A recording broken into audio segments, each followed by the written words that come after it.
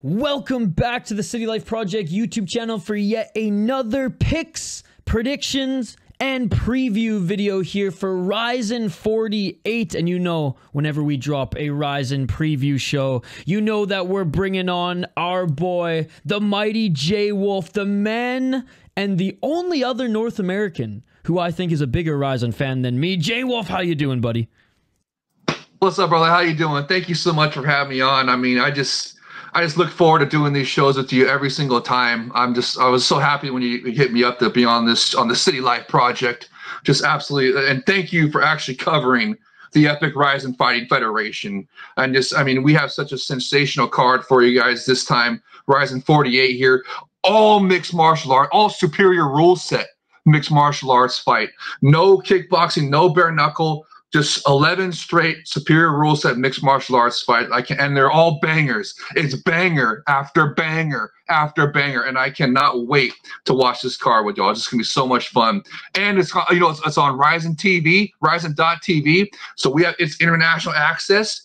Michael Schiavello, the voice, is back doing ringside commentary with Damian Brown in Japan. So you know you don't have to deal with Zoom commentary anymore. It's just, I mean, I cannot wait to watch these fights with y'all. It's going to be so freaking awesome. I mean, they took a couple months off here from Super RIZIN 3, which was actually, as you were saying before that we went on the air, that's a card of the year candidate. I think so.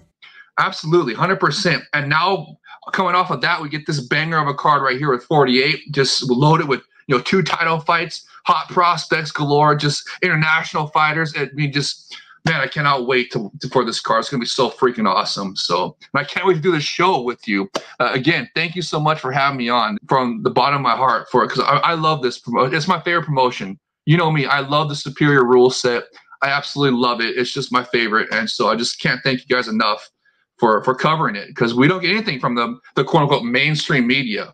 They don't even give us a weigh-ins article. So it's like, this is awesome to be on here and talk with you about it. So, I mean, I could go on for hours. You know me. I love this. So let's get into this card. I cannot wait. Oh, absolutely. And no, the pleasure's all mine. It's always an honor to bring you on, man, because the excitement is infectious. And even my community, they love RIZIN, but no one loves RIZIN like you and myself. I will say, with this break between Super RIZIN 3 and RIZIN.48, I've really dove into deep. I've become a member of their YouTube channel, and I've covered every single one of their cards during, the summer pretty much. And it's not quite the same, but you do get to know a lot of these fighters, a lot of these Japanese prospects, and a lot of guys and gals from RIZIN who want to get a fight in between cards, go and fight on deep. And there's some superior rule set action, but and I will say, the 2 rounds is a blessing and a curse. Sometimes you want more in the fight, but sometimes when you have, like last weekend, 17 fight cards, it only takes 4 hours in deep, which, like I said, blessing and a curse. But you're right. Let's get to this here. Let's start with the first fight on the card here. And what a freaking banger for the first fight on the card here. We have Takeaki Kinoshita against Karshyga Dautbek. Kinoshita 9-7-1 as a pro, 4-1 in his last 5 fights on a 3-fight win streak, all in deep, going up against the absolute stud and wrecking ball out of Kazakhstan. That is Dautbek, who's 15-3 as a pro, 5-0 in his last 5 fights, 13 KO TKOs, 1 submission, 1 decision. He's 1-1 in RIZIN, but his return in RIZIN, he had an epic TKO victory in Seki where he almost got the walk-off, but not quite. Had to go back and finish the job there in that funny highlight video. And his only other loss in RIZIN was back in 2018 against a prime Mikuru Asakura.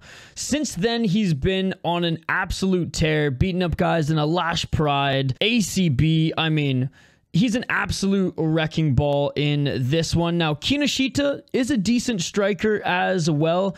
Not the best pedigree, not the best record, but he puts on fun fights. 8 KO TKOs, 0 submissions, 1 decision.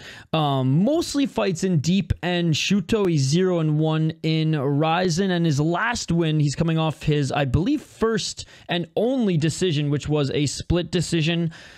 How do you see this one going? Well, as you know, Dautbek is one of the hottest prospects in the Epic Rising right now. And I'm very happy that he didn't get poached by the UFC like another hot prospect. Temirov just got poached by the UFC. I don't know if you saw that.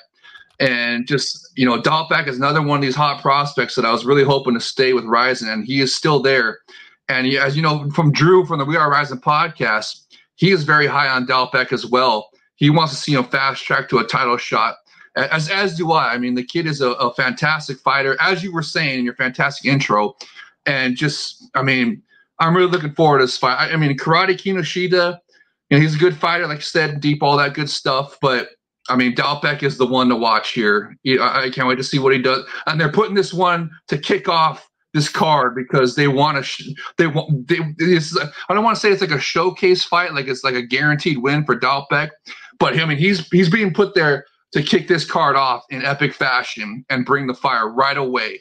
So I'm just hoping that he puts on a fantastic performance and that we get a superior rule set finish from him. That's what I want to see. Yeah, let's see the soccer kick. Grounded kick. Yes, thank you. Grounded kick. Remember, for your audience, we call them grounded kicks now because Shingo Kasawagi, the number 2 guy at the Epic Rising Fighting Federation, went on the Focus Fights audio podcast with Jay Christian Gary, and in an interview with him, told him there is a legalization effort underway right now in the United States. And if we could, since the soccer kick gives a negative connotation, but a negative perception of like a punting action, right? So he asked us if we could call it grounded kicks instead of soccer kicks to help the legalization effort. That's why thank you, Aisha, for bringing that up and saying that right away in the first fight. So I just want to put that out there for everybody to, because we want the superior rule set in America. Dude, for those who watch my channel, they roll their eyes because on every stream where every time I commentate fights and see an opportunity where there could be a kick or a knee, I rage. I get so mad and I go, this is fake MMA, fake MMA. It's trash North American rule set here. We need real MMA. And they're all just like, okay, we get it, Isha. You're a savage. We get it. But it's true. It's real fighting. Keep pounding that into their heads, man. They need to hear it. Every time. The UFC's pussified rule set needs to go. I'm so happy that they started the ball rolling with 12-6 elbows, which the Epic Rising has had this whole time, I might add. But that's just the first domino, and eventually we're going to get grounded knees, and then after ground knees, we'll get grounded kicks and stomps, and then it'll be the full superior rule set awesomeness, and it's just going to be bliss, absolute bliss when that happens. So that's going to happen within our lifetimes, too. Absolutely. That's going to be awesome. Well, I'm picking Dautbek to win this one as well. He is the minus 800 favorite, 98% on Tapology. Like I said, 13 KO TKOs. He hits so hard, and he's just so aggressive. But he has that pinpoint accuracy. He keeps his hands up when he does get into a firefight. He's got a really good chin, can take a shot to give one, and though Karate Kinoshita does have some power as well and does have some good striking, I just don't think it's at the level of Dautbek. This will be a stand-up fight, which is awesome to open up the show, and I imagine Dautbek will catch Kinoshita. Harder hitter, more polished fighter overall, and if he does knock him down and try to get the walk-off KO this time, it looks back and Kinoshita's still trying to scramble. Yeah, go in for that grounded kick instead of the hammer fist this time. Give the fans what they want, baby. Yes, absolutely. Fantastic. I should do a stomp. Do the LeBron James stomp walk off. There we go. All right, moving up the card, we got Joe Arai against newly signed and tough veteran, longtime EFC champion. He's become a champion, I think, 2 or 3 times now in EFC.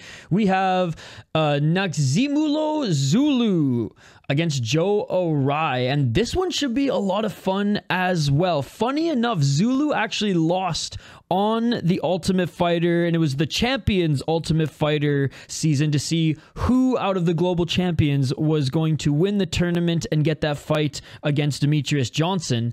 In kind of a full circle perfect narrative, he lost to Ogikubo on the show. RIZIN darling and former champion for RIZIN as well, and now title contender for RIZIN. So Zulu fighting in Japan for the first time. He's 15-6-1 as a pro, 35 years of age, 2-2-1 draw in his last 5 fights. But like I said, long-time EFC fighter, multiple-time champion in that promotion, which is the top promotion in South Africa that actually has produced a ton of great fighters who are not just South African. Like, he fought Jake Hadley actually in 2019. He lost his belt to Jake Hadley in 2019 in that promotion as well. And he's fought Demarte Pena in EFC Africa 13 as well. But he did beat a 5-0 guy and a 4-2 guy in his last 2 fights. He's 13-6-1 in EFC, 6 KO TKOs, 7 submissions, never been submitted, 2 decisions. He's lost 5 times via decision. He's only been knocked out once. Joe Arai, 16-11-2, 4-1 in his last 5 fights. And let's be perfectly honest, we all had him beating Kondo in his last fight. And Kondo, I hate saying the word fluke because it's fighting. Anything can happen in fighting, and I don't want to be disrespectful. But let's be honest, Kondo was the big underdog in that one and caught him in an upset finish that brought us all out of our seats just yelling, "Oh! Oh my goodness!"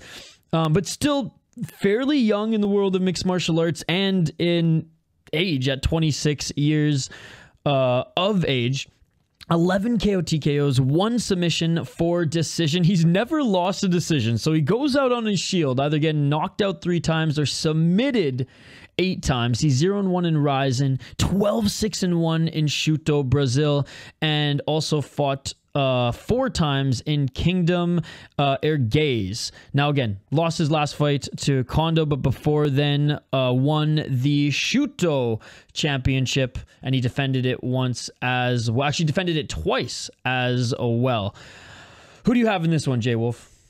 Man, what a Aisha! Your intros are just sensational. Check out my notes. Check out my notes. Whoops! Check out my notes, bro. Man, it's an absolute sensational job, Aisha. Man, I was just enjoying listening to you talk about these fights right now, man. That was incredible. But this is one of the bangers of the card right here that I'm really looking forward to, because as you were, like Aisha perfectly stated, I mean, Zulu is this international fighter, hot prospect coming over that's a tough veteran. And I cannot wait to see what he can do in the superior rule set. And he's fighting a tough veteran of Joe Arai that has put on some bangers as well. Like he was saying, the Shuto champion that, would come off a crazy, we're not going to say fluke loss, but I mean, it was a crazy upset. It was an loss. upset, yeah. Yeah, exactly. So, I mean, it's a good matchup. It's a fantastic matchup, and I cannot wait to see how it plays out. I can't wait to see what Zulu can do on a superior rule set, like I was saying. I mean, it's hard to pick a winner in this one, but I'm going with Zulu because I just think, international guy coming in here, he wants to put a stamp and make it known, hey, I've arrived in Japan, and I'm just hoping that he knows the assignment and he wants to get some superior rule set highlights on his repertoire, on his highlight reel, and just announce to Japan, hey, I'm here. And I'm coming for that title. So this is one of the new signings, and I'm bringing that fire, and we're going all the way to the top. So pull up Michael Chan, see you at the top. Another potential guy that they can enter in the flyweight Grand Prix that we are just hoping and praying for, right? They signed that Canadian from BTC. They're bringing Kyrgyzstanis over. They're bringing Kazakhstanis over. Now they're bringing South Africans over. Dude, it's going to happen. Oh, yeah. Thank you so much for bringing that up, Aisha. Thank you. Oh, man. I just can't. You hear that, Drew? It's going to happen. Yes, it is going to happen. 100%. 100%. They're going to do the flyweight Grand Prix. Because what else are they going to do with the flyweight division? Have rematches with Horiguchi and Shinryu and Ogi Kubo over and over and over again? No, not the flyweight Grand Prix is the way to go. That is the clear. I mean, take my money right now. Look at all these guys are signing, including. Well, let's see what Zulu can do here. Maybe they'll announce, because they're saying there's going to be some announcements during the intermission as well. Maybe they announce a flyweight Grand Prix, and maybe Zulu is going to be featured in it. I mean, I can't wait to find out. But I actually can't thank you enough for bringing that up, because that's been a passion of mine for years now. that I want a flyweight Grand Prix with Horiguchi in it, and it's just going to be sensational when it happens. And just take my freaking money right now. I just can't wait for it. It's going to be freaking awesome. I also have Zulu in this one to win, dude. He's the way better grappler, and Joe Arai has lost most of his fights in the grappling department because he's a striker first and foremost. And I think that's an opportunity for Zulu to employ some of that superior rule set with those grounded knees, especially if he's going from the half guard to side control. He can get that right arm over the neck and just start kneeing and kneeing and kneeing to the face and or, you know, upper body area there, because he's not necessarily like the best wrestler or anything like that, because grappling isn't Zulu's bread and butter. It's not his main weapon. Like, he's a very good striker. He's got long arms. He's pretty big for the division. He's lanky. He's good at landing strikes on the outside. He's also very durable. I know Joe Arai has a lot of knockouts and is a lot younger than him, but Zulu's only been knocked out once in his entire pro mixed martial arts career. Like I said, multiple EFC champs, so both these guys have had gold around their waist. But yeah, Joe Arai, though he's been in a lot of mixed martial arts fights now, his grappling is still a weakness. Now, his takedown defense has gotten better, but I think if Zulu attacks the legs on the outside, employs the jab, and honestly starts throwing a lot of feints, level change feints that really diminish Joe Arai from being the aggressive Joe Arai that he is, and kind of gets in his own head thinking like, when's the takedown gonna come? I think that's where Zulu can either keep it on the feet and once he's in his head just piece him up on the outside, or eventually land that takedown, get the dominant position, and go for the ground and pound finish or submission. Now, like, again, submissions aren't his bread and butter, but he has a lot of them on his resume as well. He has 7 submission wins, like I said. So just overall, he's way more well-rounded. He's getting older, but I still think he's going to be dialed for this one, especially after that walkout. Like, he hasn't fought. I mean, EFC is a great promotion. This is the biggest stage he's ever fought on, right? Especially a numbered card. This ain't no landmark card. This is a numbered card. This is a huge event, and I think he's going to be dialed, and I think he'll either get the sub or get the dominant unanimous decision win against Joe Arai. And it's going to be over 10,000 people there. The landmark cards almost have 10,000 people as well. Super RIZIN 3 that just happened had 48,000 people in attendance. So these are not small crowds.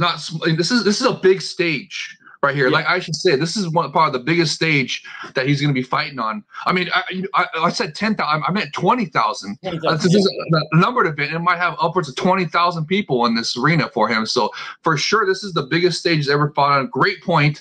I mean, he's going to want to show out. He's going to want to show what he can do.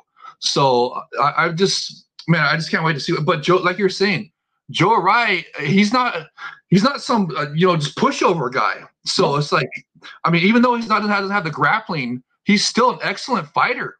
So this is an excellent matchup here that the matchmakers, they did a good job on this one. Yeah. So we're really going to get to see what Zulu can do. And if he's like, if he's worthy of being in that flyweight Grand Prix, yeah. Which we're anticipating he's going to be. if Zulu was a little bit like chinny, like if he's been knocked out, say, north of 3 times, I would honestly pick Joe Arai as an underdog here, because he is the underdog at plus 300. Zulu is minus 400, so like pretty wide odds for this one. But like you said, Joe Arai, he's no slouch. This one is a good. He's not a can, but he's not like a high level guy. It's kind of the perfect matchup to bring Zulu into the promotion. Speaking of a guy that they're bringing into the promotion right now off of the deep regional Japanese scene, we have Kyouma Akimoto against Kintaro. That's right, Yuto Hokamura. Now, this one, like, don't look at the betting odds right away. Don't look at the Tapology picks right away. This one is an interesting one to predict, but we'll preview it before we get our official predictions here, because we have the veteran up against the young up-and-comer. That is right. Akimoto's 5-0 as a pro, only 18 years of age, and he's fought every single one of his fights on either the deep regional scene, Gladiator, or Fighting Agent War. So regional scenes in Japan, deep and Gladiator being some pretty high-level ones. And he also went 2-0 as an amateur. Now, this is the best opponent he will ever be fighting. The last guy he fought, and credit to him, was 22-10-4. So, like, a very experienced fighter who he knocked out in the second round, by the way. Before then, though, he got 3 first-round knockouts in a row. It was against a 2-0 guy, 1-2, and 1-0. Now, I'm not going to knock him for that. He was 1-0, 2-0, and 3-0 respectively. So, like, I always say this, J-Wolf, I never really knock a fighter or judge a fighter too much on the guys who they're fighting until they get to that like 5-0 mark, because then I expect you to take a step up in competition. Before then, you're on the regional scene. You're going to take whoever comes across, you know, whatever contract comes across your desk, because you need to get those reps, you need to get paid, and you need to build your resume. He is a knockout menace, and he has gone the distance before. In his first fight in Gladiator, he got a unanimous decision going the distance, so he has proven that he can grapple. He has proven that he's pretty well-rounded, but for the most part since then, he's just been knocking motherfuckers out. So he is dangerous, and he does have good hands, and he's got decent power for still just an 18-year-old. But Kintaro's no slouch either. Now, is he in kind of the decline of his career? I would say yes. He's 1-4 in his last 5 fights. He did win his last fight, unanimous decision, and it was a fair decision. I think he should have won that one, but he just didn't look as dangerous in that fight as he has been in years past when he was dominating and putting together win streaks. I will say the 4 losses that he has in his last 5 fight were against pretty good opponents. In a 19-5 guy, Horiguchi, Motoya, as well as Inoue. So, like, again, not the worst losses, and he wasn't finished in any of those losses either. Actually, sorry, he got submitted by Horiguchi. But in the other 3 guys, he lost split decision and 2 unanimous decisions. So, like, not the worst losses, but he does look like he's in the decline here. Hard one to pick. Who are you going with? I'm looking forward to seeing what this is. Another young prospect, like you were saying, a young hot prospect, 18 years old. Come here, 5-0. I mean, this is his introduction to the big stage, and what an introduction that is with Kintaro, an all-action fighter, like you were saying, pretty veteran. And you know, I don't know if I would say he's in the decline. Maybe he is because he's older, but he just seems slower in his fights. That's all. I think that might be because he was coming off all those losses. You know, and they were, like you were saying, they were close losses, close split decision losses. So it wasn't like he was getting blown out or anything, right? So I'm wondering if maybe he was just trying to like fight smarter, quote unquote, right? Instead of like, you know, because he was in his previous fights, like you were saying, action fighter, coming out, guns blazing, just going for the kill all the time. So maybe he was trying to be more measured in his approach and be like a smarter fighter. And maybe that's what gave the impression that maybe he's like declining, but that's why it was like a decision win, you know, just because he wanted to get that win. You know, he wanted to end the losing streak, right? And get back in the win column. So I'm wondering if that could be what it was. But that's what we're going to find out in this fight right here. Yeah. So I think it's another fantastic matchup. Like I said, a gritty veteran that's an all-action fighter against a young, hot, up-and-coming prospect. That's just, you know, this is welcome to the big stage. Like Aisha was saying, he's in the Japanese regionals, and the like Deep is a fantastic promotion. Like Aisha was saying in the intro, they're probably one of the main feeder promotions for the Epic Rizin, and they have guys that go back and forth, and girls like Seika Izawa that's on this card right here. She headlined a Deep card and won the belt. Not a big deal. Yeah, exactly. So Deep is a good promotion, and they produce some great fighters, and you know, I can't wait to see what this kid can do right here. So you know, my heart says Kintaro, but my heart says the young gun, but my head says Kintaro, because I don't think that he's like, I just don't think he's, I think he was taking a measured approach in his previous fight. I really do. A huge step up, right? Like you were saying, he's only fought one other time where it was a real like good opponent, like 22-10. I think you said it was. So this right now, this is another. But this guy has a big stage. Kintaro has big stage experience, and this is Akimoto's first big stage fight. You know what I mean? Yeah, that's a great point actually, because Kintaro, not only does he have big stage experience in Rizin, where he went 3-5 in Rizin, he fought for the Pancrase title. He fought 9 times there as well before coming over to Rizin. He put together a win streak in Pancrase to fight for the title there, and Pancrase is a big time promotion as well. Yeah, so is Akimoto going to have? You know, they call it the UFC jitters. Right. Is he going to have any big stage jitters here with because RIZIN is a huge stage. It's bigger than any other promotion he's fought for, bigger than Pancrase Deep, all that stuff. Like we were saying, it's probably going to have north of 20,000 fans in attendance. For sure, we're 15,000 fans. So this is a big stage. So will he have any jitters? And Kintaro has been there before. He's been in these tough battles. As you were talking about with his record and the losses were close losses. So if he is not on the decline, like you were saying, Aisha, if it is what I was suspecting, that maybe he was just taking a more measured approach, fighting a little bit smarter, trying to get back in the win column. I mean, I could see him giving a rude welcoming to Akimoto here and telling a young gun, hey, welcome to the big show, youngster. So we'll see how it goes. But I do want Akimoto to win so we can get another hot prospect in this fantastic promotion. But my heart says Akimoto. But my head says I just don't think Kintaro's passed it that much yet. And I think the veteran experience is going to be too much for the young gun. But we'll see. We'll see. I mean that's why they fought the fight. So it's another fantastic matchup. I just love this whole card is just banger after banger, like we were talking about in the intro. So it's going to be a great fight to see what happens. Absolutely. And this is surprisingly one of two fights that still doesn't have betting odds yet. Really? Wow. So it's tough because if Kintaro was the underdog, I'd be smashing that shit. However, I could because if and again, Tapology picks are crazy, but it's the only thing we can really go off of here. 89% say Akimoto, but Tapology picks tend to be biased towards guys who are undefeated, even with a 5-0 record. So I am going to pick Akimoto, but I'm not super confident. Like, he has power, but, Kintaro hasn't been knocked out in his last 5 fights. He's been submitted. So if this kid knocks him out, it's like, okay, he's the real deal. He's the real deal because the last guy he knocked out was a veteran as well. So he does have a lot of finishes on his feet, good KOs, good grappling, but like I said, never fought anyone on Kintaro's level or really anyone with Kintaro's resume who's, been in championship fights and who's fought the top of RIZIN.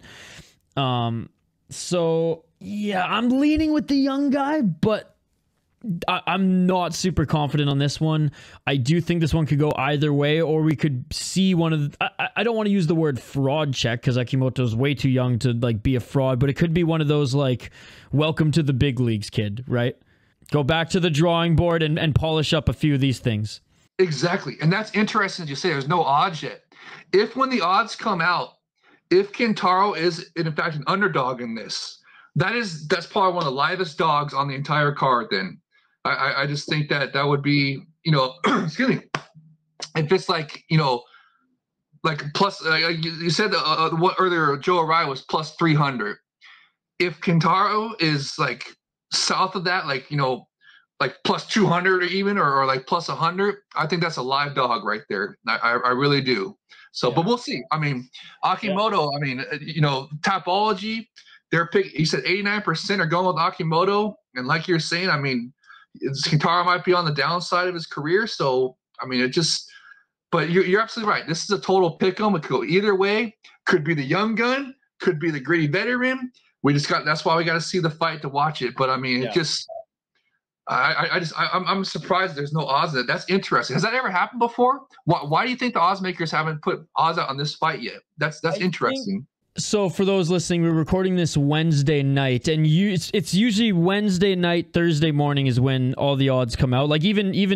Even today, as we record this Wednesday night, there's a few on here that weren't on here this morning when I did my prep. So I think they're just trickling in now. So I'm going to be very interested to see what the odds are on this one. So if you guys are listening, sorry, we don't have odds on this one yet, but it's probably going to be close to a pick'em. And if Kintaro is the underdog, that's a good underdog, given that he doesn't get knocked out easy. This kid's a knockout artist, but this kid has gone and he's gone the distance before and shown that he is well-rounded. So I'm just going to bank on him doing more damage to win this one, even though Kintaro is the veteran and overall well-rounded guy. Yes. Okay. That's a great. And I'm going to go opposite. I'm going to go, even though I want my heart says I want Akimoto, the young gun, to get the victory and announce himself on the big stage. My head is saying that the gritty veteran Kintaro has still got it. He's not all the way on the downside of his career yet. It's just going to be too much for a young gun, 18-year-old kid, first fight on the big stage to overcome. So my head's picking Kentaro, and I'm saying that if he is the underdog, that's a live dog right there to bet. So that's how we're gonna finish this one. That's what the picks. Let's do it. All right, let's move on to the next one, which another fight that should be just absolute fireworks. We have Kyohei Hagiwara against Kyo Takagi. Now, Ryo Takagi, 7-2 as a pro, 3-2 in his last 5 fights. He did win his last fight up against a 6-6 guy where he knocked out in the first round. Hagiwara, 7-9 as a pro, 1-4 in his last 5 fights.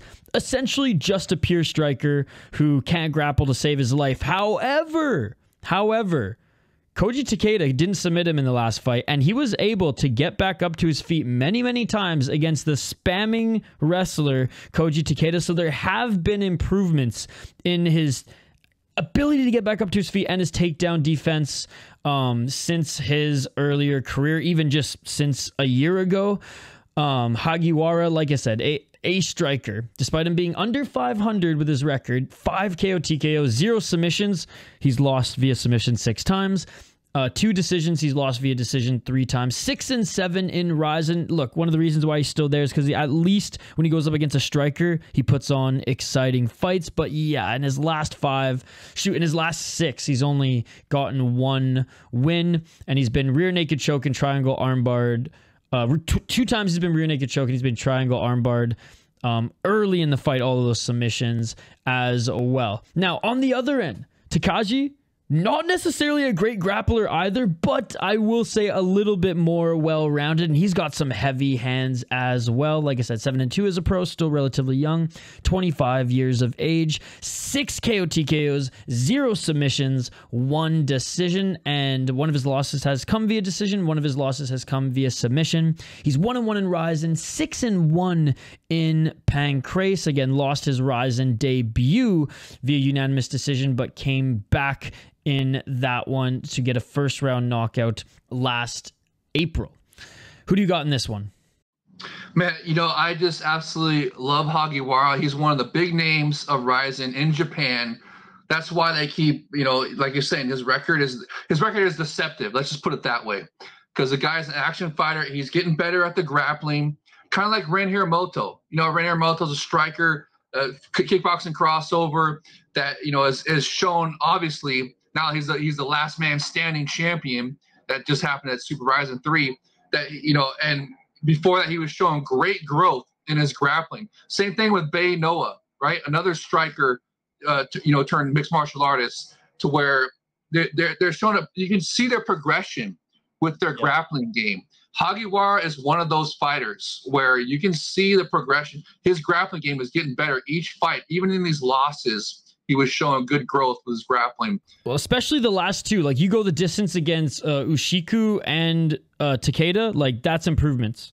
Yes, both guys, wrestlers, grapplers, right? So that's huge improvements to, I'm really high on Hagiwara. He's one of the names of the promotion. Like, he's a big star in Japan. They love him. I mean, the guy, he had one of my favorite knockouts in RIZIN on the probably one of the top 3 RIZIN cards ever. I'm talking about Trigger First, their first cage event.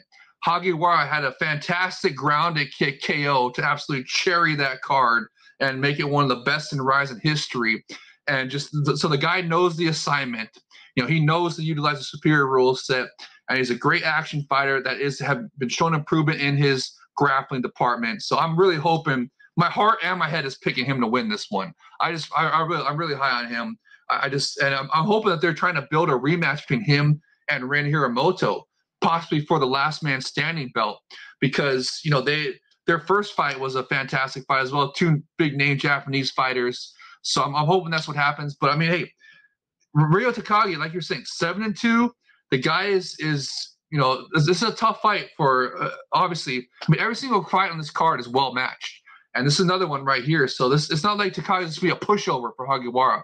So he's going to have to bring his A game. He have to really show that he has progressed very well in his grappling department. If he can do that, I think he can get the knockout. I really do. I think he can get the knockout. And if he gets a knockdown, this is a prime candidate right here for some superior rule set action, because he has already proven in the past that he knows the assignment and can land a superior rule set finish. So, you know, that's what I'm hoping for in this one. So that I'm just really looking forward to this fight right here. I can't praise Hagiwara enough. Like he's one of the stars of RIZIN, especially in Japan, because the fans love him. I mean, it's you know, same thing with Ren Hiramoto. Just and now especially at the Super RIZIN 3, winning the belt from Kiro. I mean, just the guy's in superstar status. So I think building into a rematch with him would be fantastic for the promotion. I hope that's the direction they're going. So that's what I like to see happen. I like to see Hagiwara win in sensational fashion, a superior rule set, build into a rematch with Ren Hiramoto for the last man standing belt. And earlier today, and still on Betway, actually, this one's pretty much a pick'em.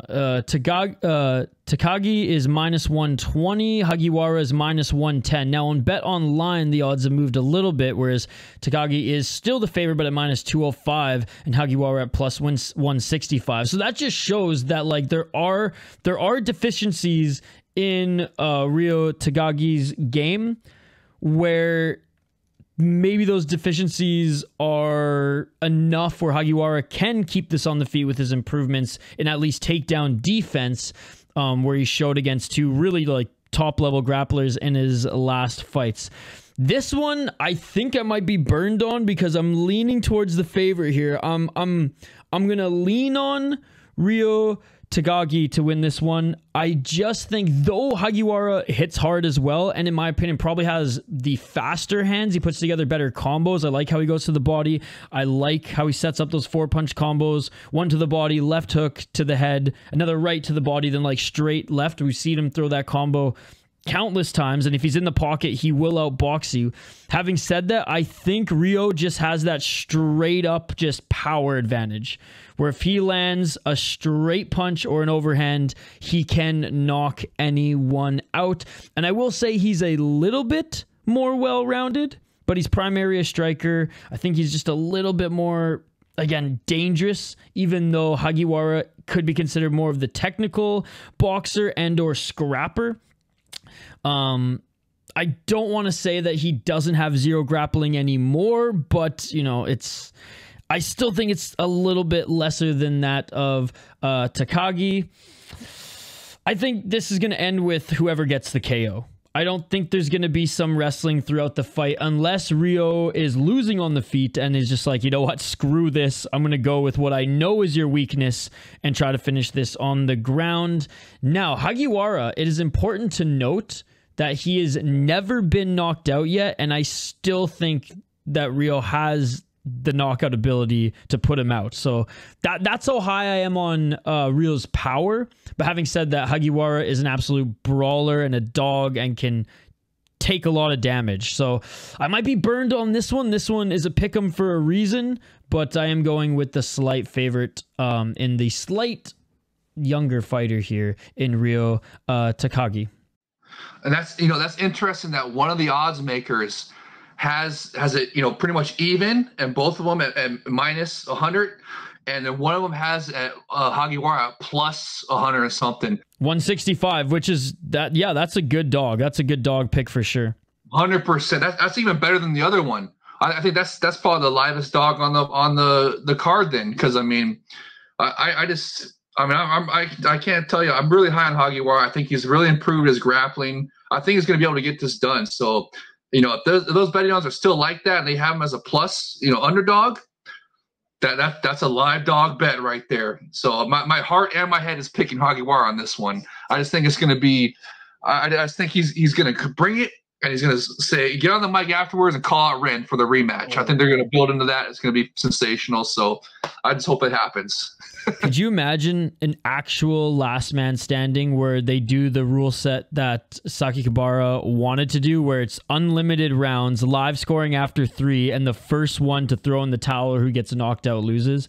Between those two, there'd be no grappling. They'd just be standing in the pocket there, freaking Ashizawa style, going ham. Yes, that'd be so sensational. That'd be, man. honestly, I seriously hope that happens. Exactly the scenario you just played out there about, Sakakibara's original plans for the last man standing belt to be unlimited rounds and actually go until the last man standing. That's, and he was saying that they might do that in the future. They just couldn't get that done for the. It's up to the venue. It's the venue, like it's at the venue's discretion. If they don't have like a hard stop where like, no, our staff have to come in here and clean up at this time. If a venue has some wiggle room, like back in the day they did against, like Gracie and Sakuraba. Sakuraba, I was just gonna say Gracie and like any of the Gracies really, because they all had those crazy fucking rules. But no, yeah, the Sakuraba fight and Gracie in particular. Then that's the one that Sakakibara-san wanted to model. Yeah, the last man standing after, because remember that one went on for like an hour and a half or something crazy. 90 plus minutes, which was wild. And that's Sakibara wanted to recreate that magic, and I believe that this fight, if Hagiwara can get it done and set up the rematch with Ren for last man, that this would be a prime candidate to complete that vision of Sakakibara-san. So that's what I'm really hoping happens, and I just and it's just really interesting that the odds makers have it really close, and one of them has him as an underdog. I think that is probably the livest underdog bet of the entire card, then, even more so than the other ones. So that's just the Kitaro. So I mean, I just can't wait to see how it plays out. It's going to be awesome. And in textbook fashion, it's with a guy who has an under 500 record, but that's Japanese MMA, baby. But hey, remember, that's a deceptive record. Hagiwara, it's a very deceptive record. He's a great fighter, and he has been showing very good improvements in his grappling. So, and they threw him into the fire right away. That's how a lot of those Japanese records are like that, is because they take these guys and they throw them into the fire right away. That's like what I think they were doing with, the Kintaro and Akimoto fight. They're taking this young gun, throwing him in there with a gritty veteran right away to see what he can do. So, but I mean, with Hagiwara, they were even doing that. They do it more extreme sometimes. Like with Hagiwara, that's why his record was the same.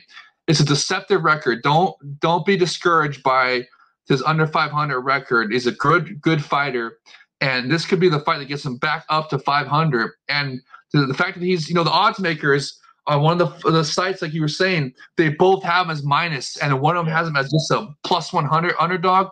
Man, that's really cool. That's interesting, and I think that's the livest dog of the whole card here. Then that's going to be awesome. I can't wait to see how that fight plays out.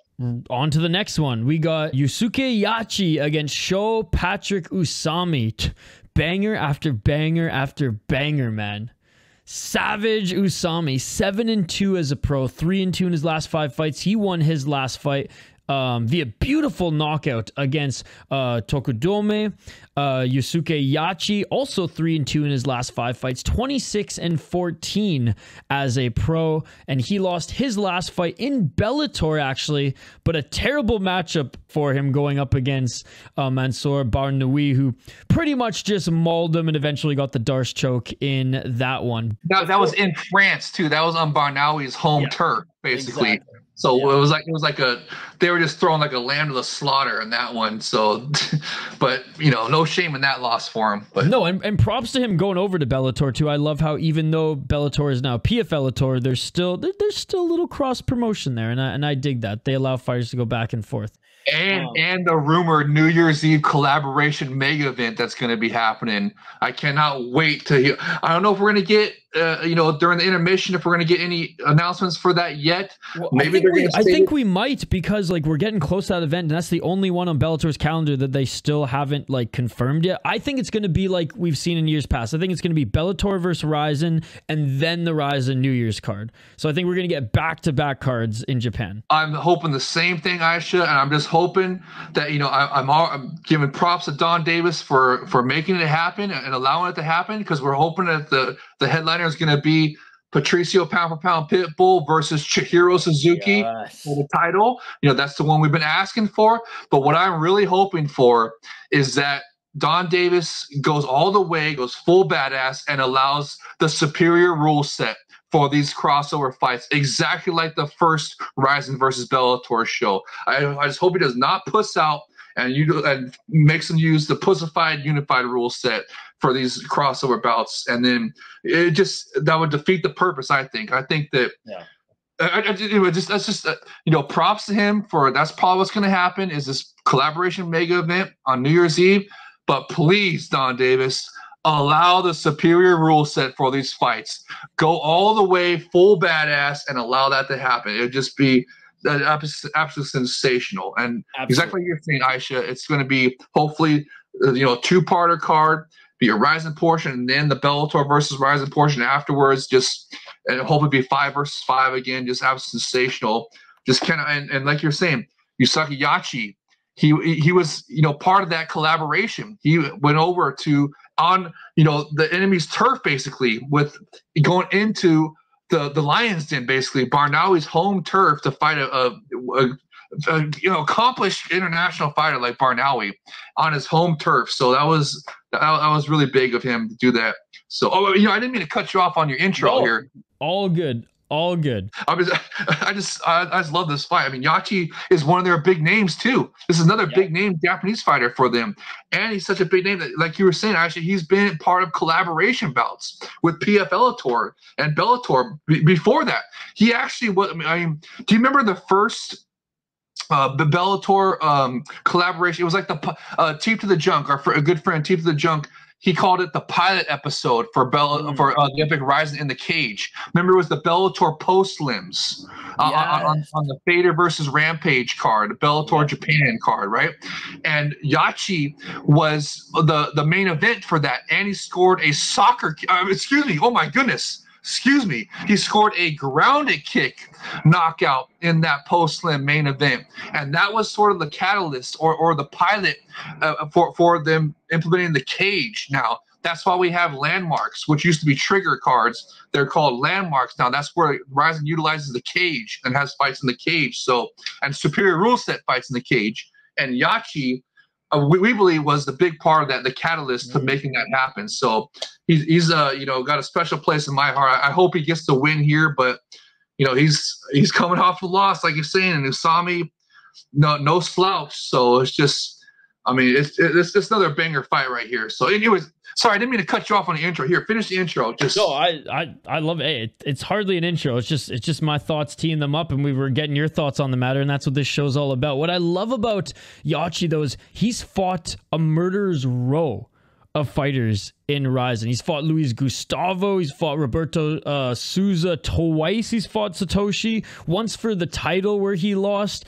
He's fought Takeda. He's fought Mikru, Johnny Case. He's fought Luiz Gustavo twice. Couldn't beat him, but that's okay. Fought Alexander Volkanovski back in the day as well. Actually lost his PXC title to Alexander Volkanovski back in 2015. He fought Kleber. He fought Rodolfo Rubio, who he beat in Pancrase. He fought Takanori Gomi. I mean, bro, he's fought everyone. He's fought everyone and even legends in his career, which is what I really respect about him. He's only 34 years of age, but he is getting up there in age. I mean, he's taken a lot of damage throughout his career. 6 KO TKOs, 4 submissions, 16 decisions. So he's incredibly well-rounded. I do like his boxing, though. And like you said, he's very good at employing that superior rule set when able. Usami's no joke, though. So this is another like up-and-coming guy who's starting to prove himself at the highest level versus someone in Yachi. Probably, I mean, it's Japan, so he's probably got 10 years left. But let's be honest, he probably doesn't have that many years left in his prime. Dude, I saw a 52-year-old woman fighting deep the other weekend. It was absolutely insane. Gotta love Japanese MMA. Usami's only 24 years of age, 6 KO TKOs, 0 submissions, 1 decisions, 3-1 in RIZIN. And yeah, Tokudome was that step up in competition. Before then, like, he lost to Kyungpo Kim, and he got absolutely destroyed by him in the first round, rear naked choke. And before then, it's not like he went up against the best guys. When he did take his first step up in competition against Osawa, who was 13-6. He lost the decision. Went on a 2-fight win streak in RIZIN after that, knocking out Bei Noah, knocking out Sasaki, who Sasaki's pretty good as well, 20-12 guy. But I really do think that Yachi is just that step above the rest, and this is his time to to prove himself. If he can beat Yachi, it's like, okay, you have arrived. You're going to be now one of RIZIN's guys that we put up against the higher level competition. I am going to go with Usami to win this one, though. I think odds finally dropped for this one. Yes, he is the slight favorite at -210. Yachi's coming in at +170. And Usami, the last time I checked, had 77% on Tapology, so not as one-sided. And I figured he would be the favorite for this one. He's 10 years younger. He's never been knocked out. Has honestly lost against good opponents when he tried to take a step up in competition. And there's no shame in losing to Kyungpao Kim. I absolutely love that fighter personally, especially in the grappling department because he's an absolute stud there. But this will be another test, as I said, as he's crushed cans on the way up and then has only proven himself a couple times against high-level opponents. Yachi is so well-rounded, though, so aggressive, either on the ground or on the feet. And Yachi's really only lost to like the best guys, and he's beaten really good guys as well. I'm picking Usami here because I do think he will stuff the takedowns that Yachi will eventually dish out, because Yachi, he's one of those like true mixed martial arts fighters. He'll throw everything in the kitchen sink at you, and I like Usami's striking. Will I say it's better? Well, I don't know yet, but it's definitely dangerous, and he hits hard. And it's not like Yachi hasn't been knocked out in his career. He's been knocked out quite a few times in his career, so, or at least TKO'd. So I do think Usami is going to get the KO or TKO finish here. I did write in my notes before the odds dropped when I was doing prep that I imagined they would be close, and they are relatively close. Yachi, not a bad underdog for being the savvy veteran, but I am going with Usami to get the TKO finish. I'm gonna do the same. My head is picking Usami for all the reasons you just laid out. I mean, Yachi, he's got a lot of fight miles on him. Yeah, like you were saying, he's only 34, but a lot of fight miles against some against top competition. So even though he's going to be the savvy veteran, like you're saying, it's just, I mean, Usami is just an up-and-coming young gun. That's, I think that they want to, you know, that's why they're matching this up right here. They're matching it up so that, you know, if Usami wins, he's beating a big name Japanese fighter, right? And he's propelled himself to the next level. Going to be taking that, trip to the title shot eventually. So that's what he's trying to, make a name for himself off of. But I mean, hey, Yachi, like you were saying, well-rounded, great, gritty veteran, and just been fought, as the competition edge. He has fought a who's who of everybody, like you were saying. So it's interesting that the odds makers have it so close. I think that Yachi could be another live dog here. You said he's only plus 100 something. That's really close. That's a good underdog bet right there as well. But again, I'm agreeing with you on this one, Aisha. I just think that Usami, the young gun, is gonna be too much for the savvy veteran because he just has a lot of fight miles on him, and he's also coming off of that devastating loss to Barnawi. So I believe the momentum, and I just think that Usami coming off a win and Yachi coming off a loss, and all the fight miles on him. My heart wants Yachi to win because he's the big name Japanese fighter, so I think that'd be better for promotion for the big name to get a win and get back on the win streak. They should, could put him into a title shot again, and maybe sometime in the future. Who knows? I mean, it depends on who wins the title at this 48 event, right? Both the former Yachi opponents, so yeah. Could be set. You know what I mean? Could be set, but we'll see. But I just think that Usami is gonna be too much. So my heart is picking Yachi, but my head is picking Usami. But Yachi could be a live dog again on this card. That's interesting. The odds makers have him that close as well. Yeah, there's a lot of really close fights on this card, both just like resume wise and eye test from us watching these guys and knowing a lot of them and watching a lot of their fights, and on the odds makers, including this next one, which is Juntaro Ushiku, the Fighting Bull, against Shoko Sato. Now, Shoko Sato, 37 years of age, but still fighting top competition and beating top competition. He's 35, 16 and 2, 3 and 2 in his last 5 fights. He lost his last fight to Naoki Inoue, but Naoki Inoue didn't finish him. It was a decision. Now, I agree with the decision, but still, Sato looked pretty good in that fight. And before then, beat Ota, split decision there. And in one championship, beat Jaewon Kim, who is 13 and 6. Good opponent in that one too. Good opponent in that one too. His opponent, Ushiku, lost his last fight to Ota.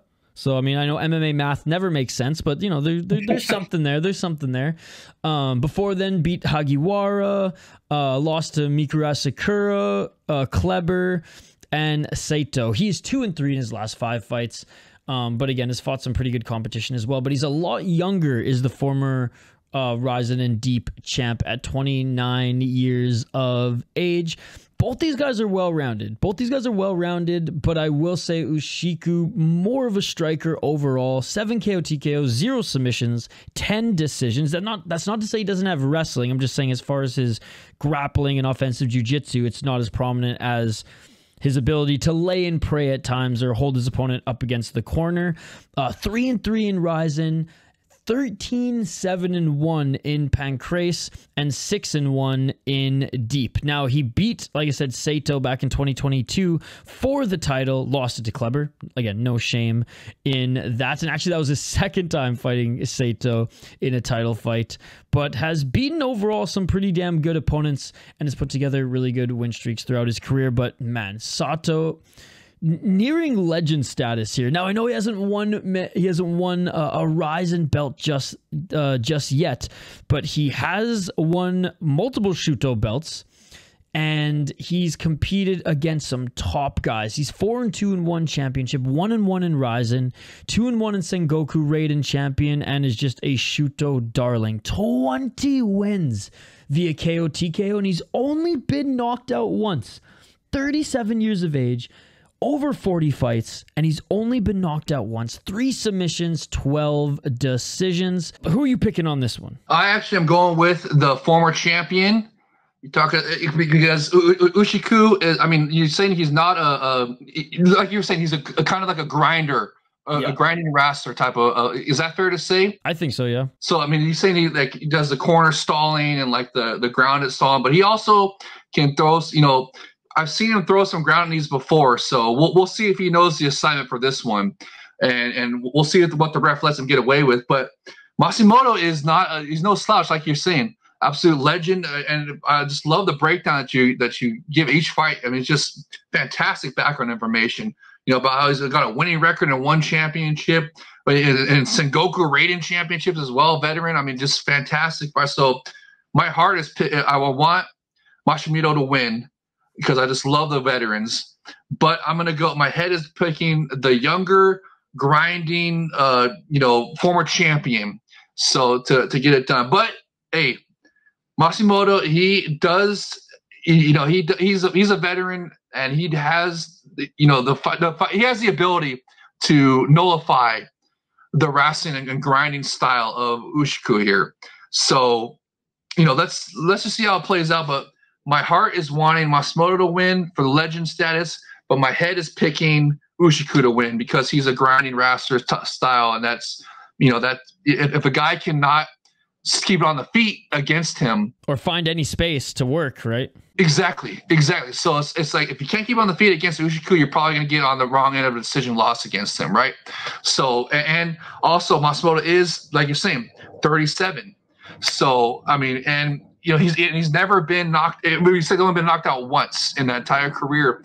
So and Ushiku is not really known as like a knockout artist, like you were saying, like you were saying. More known as like a grinding wrestler style, hold him up against, pin him in the corner, pin him on the ground, throw some ground at knees every once in a while, and just ride out the decision. So that's what I'm hoping that doesn't happen here. But that's what, if I was betting, that's what I would bet to happen, because Matsumoto is, like I said, 37, so is getting up there. But I mean, they're both coming off losses, so there's not like a momentum thing here, given an edge either way, so it's a little bit harder to pick on that part. And do you say the odds makers have what the odds makers say? Is this a close pick 'em fight too? This is Ushiku's plus 110 and Sato's minus 140. So Sato is the favorite, yeah. Wow, another live dog bet right here. There's some good underdogs on this card. Man, this is incredible. I cannot believe the amount of good underdog bets that are on this card here for people that enjoy betting on this stuff. I mean, Ushiku is a former champion. Like Aisha was saying, 10 years younger, has a grinding wrestling style where if it's a decision, he's probably going to win it if the other fighter cannot nullify that wrestling grappling and keep it on the feet.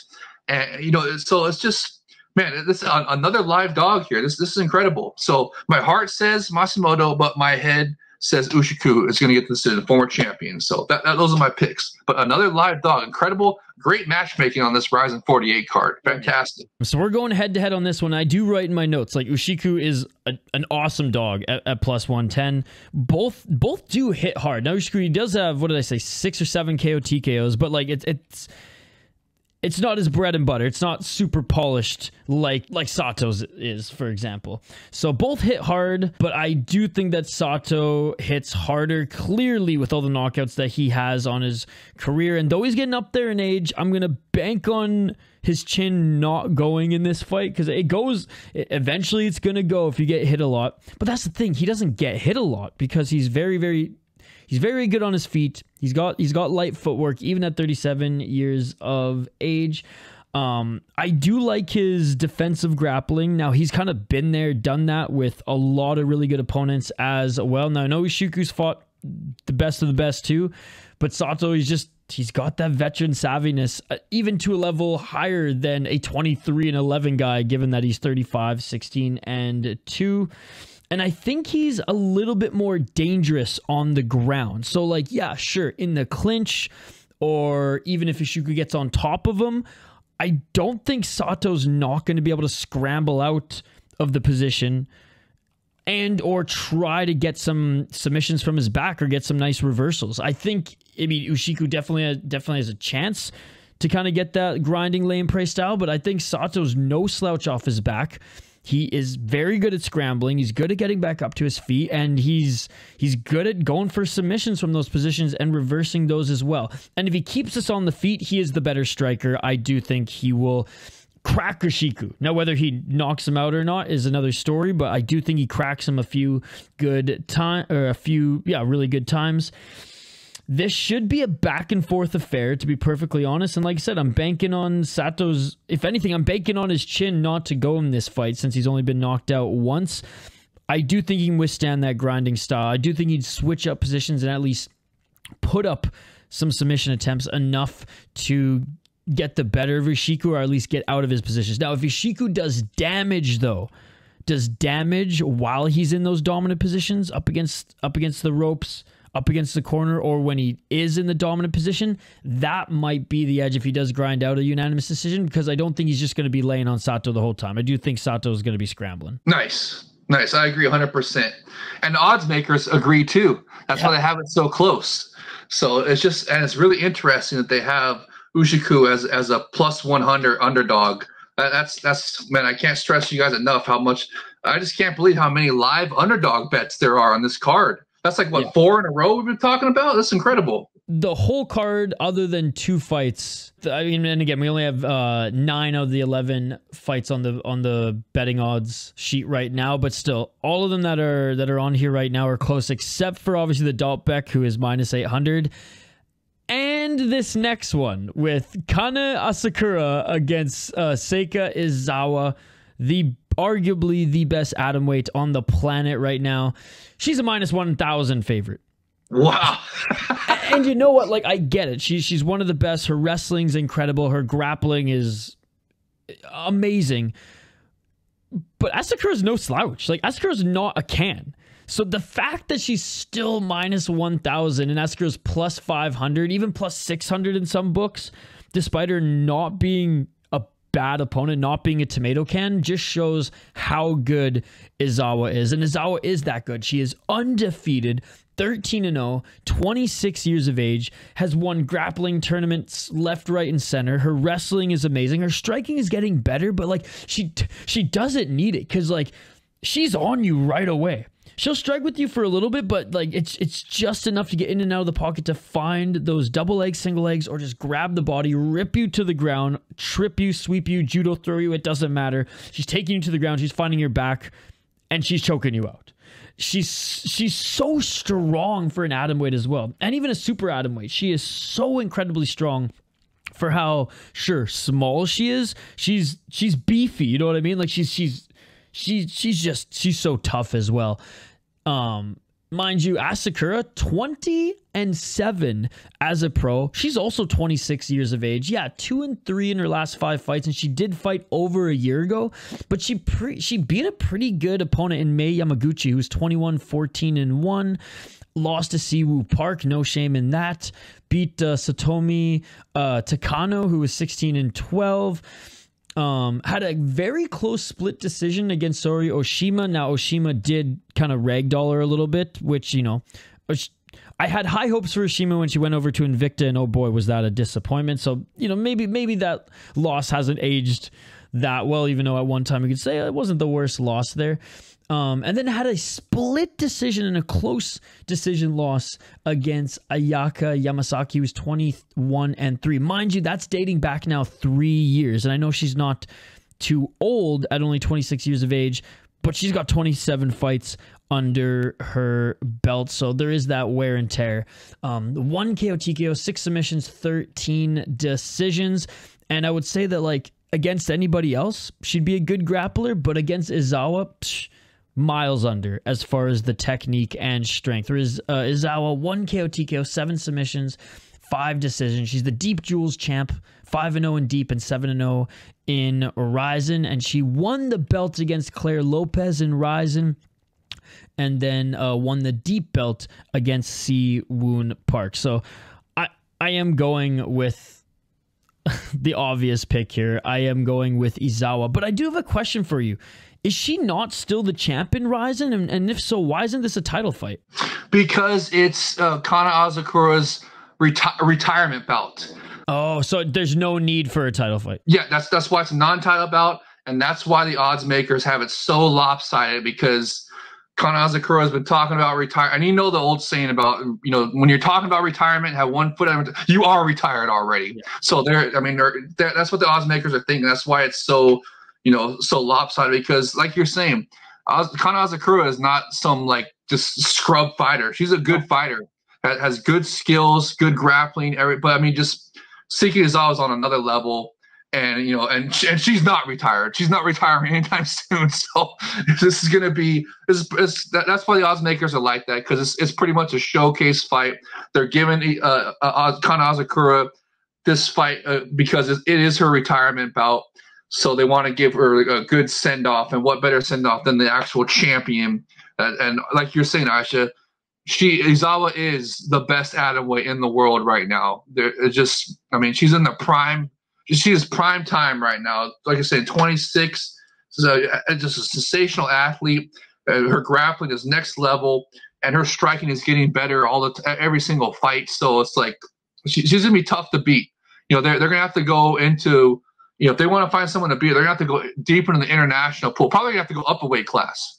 Probably have to get a straw weight to drop down to eventually get her. They're gonna send her to Invicta next, and she's gonna destroy all the girls in North America. Something exactly. Oshima couldn't do. What I will say, and again, in her early 20s, and again, Asakura is so active and had so many fights in her early 20s that even though she's 26, again, 27 fights, like, she's had a great career, and she beat your girl Reina twice. Don't remind me. Oh my God, that was. First time to win the Grand Prix, and in the rematch at RIZIN 11 as well. So like I said, she's no slouch. She has amazing wins on her resume, but just hasn't been winning in the last couple years. And like I said, 1 foot out the door, hasn't fought in over a year. And yeah, at least she's getting a big name to go out on. And bro, like, imagine, like, what a way to go out. Like, if she not only wins the fight, she beats one of the best atomweights in the world, serves Izawa her first loss, and is the huge underdog win. That would be a crazy way to cap off her career, and it's definitely a possibility, but I don't think it's going to happen. Right, exactly. 100% agreed. 100% agreed. All right, and then we have the intermission, not of this show, but on the RIZIN show. Which and there should be stuff happening on the intermission. Can we talk about what possibly might be happening on the intermission? Yeah. Let us know what you think's going to happen on the intermission. Or what announcements? We have a little bit of insider info about there's going to be at least, well, supposedly there's going to be 3 bout fight announcements for there's going to be a card in November, and our source did not disclose the exact bout, but he gave us hints of what it was going to be. So he said it's going to be a Japanese fighter versus an international fighter, and it's going to be they're both going to be names. So it's going to be a nice big name bout, international bout that's headlining the November card, and possibly like we were saying earlier, could they announce anything for the New Year's Eve event, the New Year's Eve collaboration mega event? Or are they going to wait for the PFL, the October, the big pay-per-view in October with Ngannou and Ferreira, right? Could that be where they announce the New Year's Eve collaboration mega event? So we're going to get some announcements, but we're anticipating just 3 bouts for the November card.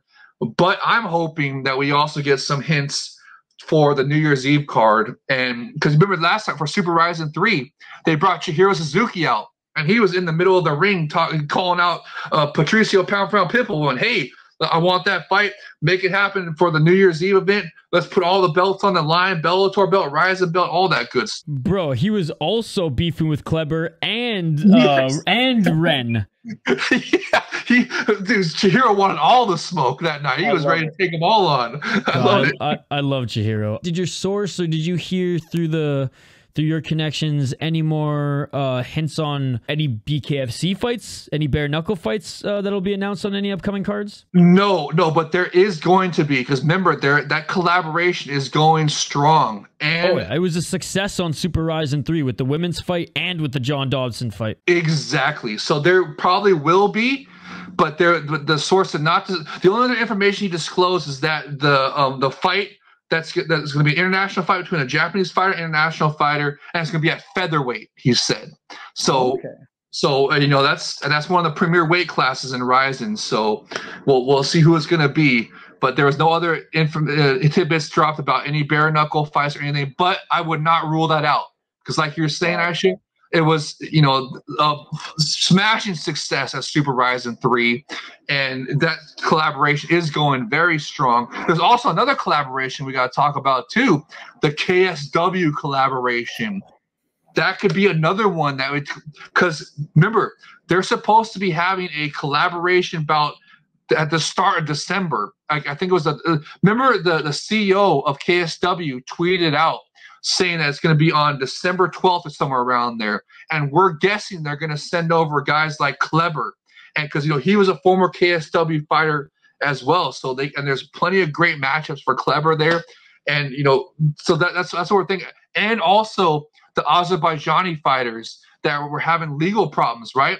That, if like say Kuramov, what if he had a felony conviction, right? That he just got over. They won't allow him back in Japan. Well, I mean, Felony Bennett was allowed to fight in Japan. Right. But somehow. I mean, I don't know, but they're saying that they won't allow Kurma back in. I don't know if they can get a waiver or what. But, for whatever it is, he's a prime candidate to be on this collaboration at KSW is what I'm trying to say, because of his recent legal troubles and then probably, giving him shit about trying to get back into Japan. And I don't know if he's going to get the Felony Bennett pass. So if he doesn't, he's another prime candidate to be on the KSW collaboration card. That's going to be hopefully happening the first week of December 12th. You know what I want to, and I don't think we're going to get it on this one, but maybe we get it in the announcements on New Year's as we bring in the new year.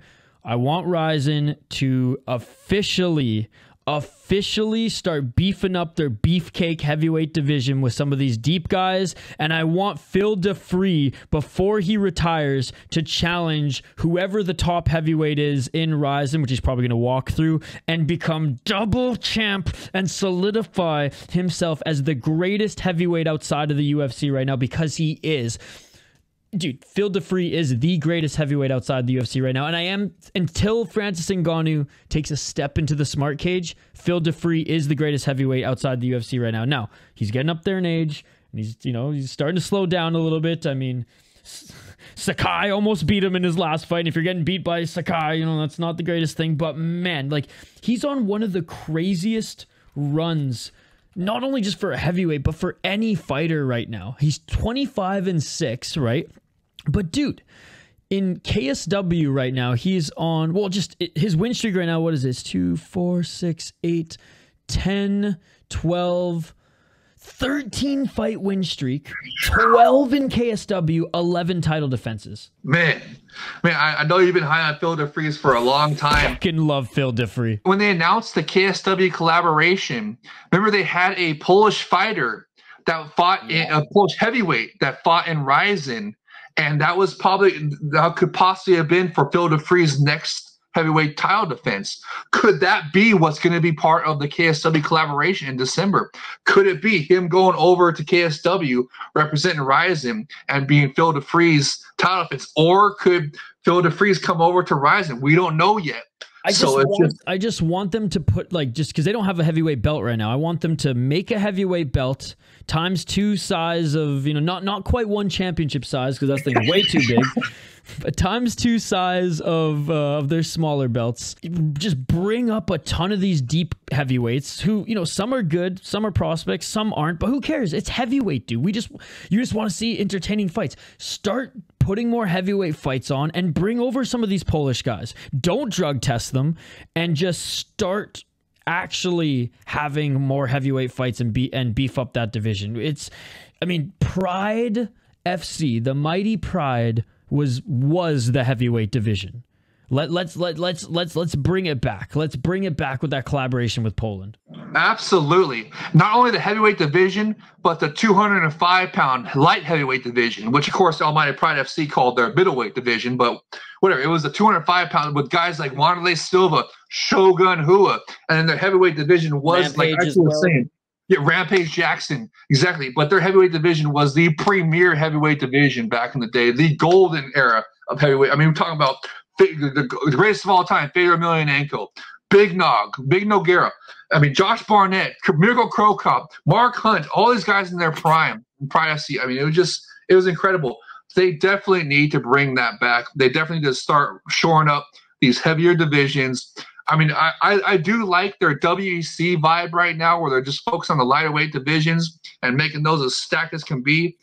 But I mean, hey, actually, you're 100% correct. It's time. It's time to bring a heavyweight belt to RIZIN, man. We're almost 50 shows in. It's about time. Yes, and with all these collaborations that are happening with BKFC, with KSW, with PFL, Bellator, and Bellator. I mean, it is. Bring some of those fat fucks over. Yeah, and also remember, the UFC lawsuit is coming to a head in October. What could the landscape of mixed martial arts look like after that? What could that be? Could it, could they make the contracts less restrictive? Could they be freeing up guys sooner? Also, remember, Bellator is supposed to be dissolved next year and folded completely into the PFL. There's going to be some heavyweights who need some contracts. Exactly. There's going to be some. It's going to be a massive. I'm anticipating the biggest free agency period in the history of mixed martial arts next year, 2025. I think it's going to be so massive. Dude, I'm ready to get my pitch deck together and go see some venture capitalists and pitch them a new promotion here. Let's get going here, man. This is 2025 is going to be the year, bro. I cannot wait. It's going to be awesome. So I hope. Like you're saying, I hope they bring in some heavyweights. It's never been a better time than now. Now is the time. Exactly like you're saying, Aisha. Well, like Li Su, that K1 kickboxer out of China who's already started to dabble in MMA as well. I mean, he's not going to be kickboxing forever. RIZIN, exactly. Nab him up before the UFC gets him. Yes, before the UFC poaches him. That's, I mean, like we're talking about Dautbek on this card. I mean, Temirov was just 2 fights in. I mean, this RIZIN is a big stage, and look at all the fighters that have come from RIZIN that are in the UFC top 10 right now. I mean, obviously the big name is Jerry Prochazka, right? That's the big one. There's other guys though, Manuel Cop, Kai Kara France, Jared Rosenstruck. I mean, all these guys, those are originally from RIZIN, and they just poached the most recent one, Temirov. a fantastic flyweight that we were hoping to be in the flyweight Grand Prix. But I mean, look at all these guys they're bringing in on this card here with Zulu, and I mean, just so it's like I can understand why they let him poach that, but that's dude. RIZIN is a big stage, and the UFC is, if the mainstream media, the UFC media shills are not paying attention to RIZIN, you best believe the UFC is, because they're signing guys like Kaya Zakura, Temirov. I mean, look. It's more than just Jerry Prohaska. Let's just put it that way. So I mean, it's and dude, if the UFC had an atomweight division, the floodgates would be open for Japanese female fighters, right? Oh, for sure they'd have Izawa, they'd have Reina, of course, the superstar in Japan. So just. I'm actually glad that the UFC does not have atomweight, so we get all these fantastic fighters stay. And so Reina could actually flying stomp people. Exactly. Yes. Oh, you know what? That reminds me. I think it was at RIZIN.48. I keep telling your audience about how Reina has the most beautiful flying stomp technique that we've seen since Shogun Hua, and I believe I gotta look it up again. I'm forgetting it, but I think it was RIZIN.48. That she did that flying stomp technique at. So I'll send you a picture. I have the screenshots of it. So it's just the next show that we do, that you have that picture for reference to bring up when next time we talk about it. I'll be hanging it on my wall. Yes. All right, we got four more fights to get to. So let's get to them. So we covered the intermission. It's gonna be supposedly there are gonna be 3 fight announcements with one main fight for the November card being an international fight between a Japanese name and an international name at featherweight. That's what our sources are telling us, relayed to us from Drew at the We Are RIZIN podcast. So so that's a good source right there. That's all the hints that we could get. We couldn't get the actual names out of him of who was going to fight because he didn't want to give up his source. But that's pretty good information. Featherweight, big name fight, one of their premier divisions, international fighter, everything. It's going to be awesome. And hoping what you say is going to happen too, Aisha. Just talk about some collaboration news with either BKFC or KSW, possibly Phil DeFreeze. I mean, that would just be fantastic. And then hopefully we get some New Year's Eve collaboration news. But I think they're going to wait for the PFL pay-per-view with Ngannou for that one. But we'll see. We'll see. So, but yeah, let's get the rest of these fights here. Oh, and they're going to have a concert for the intermission as well. I saw that. Yeah. What is this? Azerbaijan? Anyways. Remember that show that was there? Wild. Anyways. Juan Archuleta versus Razhabali Shaydullaev. Now, this was one of the last fights, if not the last fight, if I'm not mistaken, to be added to the card, and 2 really big names. Again, we've seen this up and down this card. Young gun, up-and-comer, killer up-and-comer out of Kyrgyzstan against a very good veteran who is still very active, and though he's on a 2-fight losing streak right now, Juan Archuleta is still pretty top of his game, and he's no longer a Bellator fighter. He's exclusively signed by RIZIN, 3-2 in his last 5 fights. But just some background, one of those was when he was sick and he was having weight cutting issues, and he ended up making weight an hour, not before the show started, but an hour before his walkout against Kaya Sakura, only to get kneed in the gut and lose in that one. And then he lost to Kleber via submission. No shame in that. Kleber literally submits everybody. So no shame in his last 2 fights. He is getting up there in age, 37 years of age, but he's still the only MMA fighter to have defeated Patchy Mix, and he's had an amazing career. Like I said, 29 wins, looking for his 30th. He's a pretty decent boxer with 11 KO TKOs. He's only been knocked out twice. 1 submission and 17 decisions. He grinds out finishes. He's a very, very strong athlete, a very good wrestler who, like I said, has some good pocket boxing and some good leg kicks as well.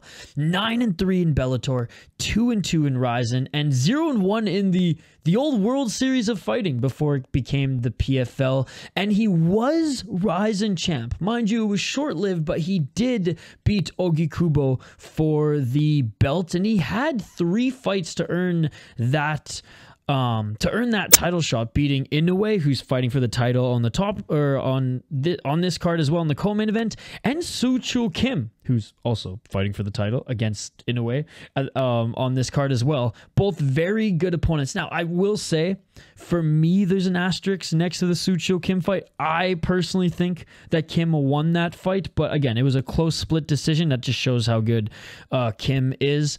And winning the title in Bellator against Patchy Mix is huge. Now, he did lose it to Sergio Pettis after that, but still, man. And the only guys that he's lost to, Kaya Sakura, Kleber, Sergio Pettis, Rufion Stotts, and Patricio Pitbull. Like, those are high-level names, man.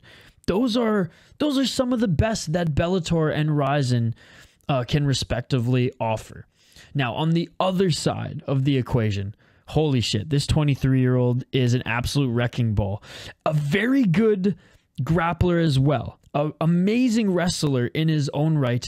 Way more explosive than Juan Archuleta has ever been in his career, in my opinion, in Shaydullaev, who is 10-0 as a pro. 2 KO TKOs, 8 submissions. Undefeated, like I said. Fought in ACA, which is a tough league. 1-0 in RIZIN. And what a debut in RIZIN as well, getting a quick rear naked choke against Koji Takeda, who is a wrestler, who is a grappler. So the fact that he was able to take Takeda out so quickly just like rose my eyebrows. I was like, oh my God, okay, this kid is for real. He's so strong for how small he is. And honestly, he was not crushing cans on the way up. And he fought in some damn good promotions. He beat a 12-1 guy in the second round via rear naked choke in UAE Warriors. Beat a 5-0 guy in Road FC. Beat a 6-3 guy in ACA Young Eagles. I mean, man, this guy's taken out some really good opponents in some awesome promotions. And you also won an amateur belt at GAMA GA MMA as well. He's only gone to decision once, and that was as an amateur when he fought a 7-0 amateur in his debut. Who are you picking in this one, and what's your take on it? Man, I absolutely love this fight. Also, we got to throw the caveat in there that this fight is also going to be aired free on YouTube. An unprecedented, usually they only air the first 2 fights free, right? And opening ceremony. But this time, they're taking an unprecedented step to where after the intermission, they're airing this fight specifically for free on YouTube for everybody. So, I mean, you know, we're obviously going to be watching on the pay-per-view, so we're going to get it no matter what. But anybody else that's not, you know, order the pay-per-view, they're going to get to see this fight for free on YouTube. And there's a reason for that. Because Shaydullaev is one of the top, like the hottest prospect, one of their biggest signings that they've had in a while. They're so high on this kid. And for good reason. Exactly like you were saying, Aisha. Fantastic resume, fought in some big-time promotions up against great opponents, and has shown that he is a great fighter. I'm actually hoping that Juan Archuleta can beat him here because I don't want him poached by the UFC. I'm scared the UFC is going to poach this kid. That's how good he is. I'm literally scared that if he beats Juan Archuleta, not till after the Grand Prix. Exactly. That's what I wanted him to do with Timurov. I wanted him to lock him up and get the Grand Prix going, so you have them locked up for at least 3 fights and a showdown with Kyoji Horiguchi, hopefully, so before they can be poached by the UFC. I mean, this guy really is arguably the top signing of RIZIN recently. I mean, even more so than Dautbek, and just. That's why I'm hoping. I mean, honestly, it goes. I always root for my American fighters, but it goes beyond that this time because I'm hoping that if Juan is able to beat him, that will make Shaydullaev unpoachable to the UFC. So that's how high I'm on this. I think he's going to be a future title contender. I think this, I believe, is an unofficial title eliminator right here. I believe if Shaydullaev can beat Juan Archuleta, especially if he finishes him. Just a tough veteran like Juan, like you were saying, Aisha, even though he's coming off of 2 losses, those were against high competition, and he's the only man to beat Patchy Mix. He's a good fighter. I think he's still top 5. Before they got rid of the Bellator rankings, he was top 5. I think he was number 3 ranked Bellator, right? Before his most recent loss. So he was, you know, he's a great fighter. Juan Archuleta is a great fighter, former champion, all that. This is definitely the toughest test of Shaydullaev's career.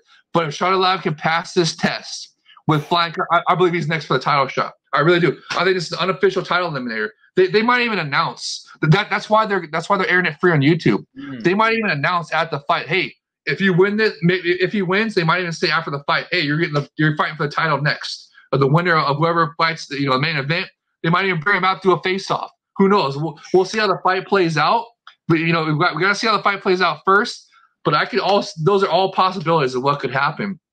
And I want to ask you, what do the odds look like for this bout right here? I know it was the most recent bout added, but have they dropped the odds yet for this one? Yeah, and it's close, man. So Betway has it minus 175 Shaydullaev, plus 130 Juan Archuleta. So close in that one. And then on Bet Online, a little bit more of a gap, in Shaydullaev being minus 240 and Juan Archuleta being plus 190. But still relatively close, especially for RIZIN, betting odds. Absolutely. And that's, man, this whole card, like you're saying, this whole card except for Izawa. Yeah, man, that's incredible. Juan is a legitimate this is another live dog fight, a live underdog bet fight, because Juan Archuleta is a great fighter. So, and this is the toughest test of Shaydullaev's career. I just happen to think that Shaydullaev is that guy, and he's going to pass with flying colors. But we could be wrong. We could be wrong, and that's why they're matching him up.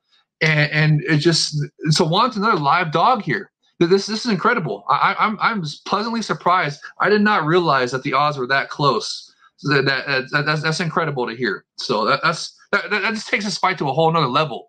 I'm really excited for this one. This one is, dude, I might even more anticipated for this fight than for even the title fights, just because of how high profile it is. How they're taking the unprecedented step of airing it free on YouTube. That's for a reason. They anticipate this fight's going to be an absolute banger, and they want the international fans to see it. That's why it's featured Juan Archuleta, former Bellator fighter, everything. And it's featuring their arguably their hottest prospect signing. A recent memory in Shaydullaev here.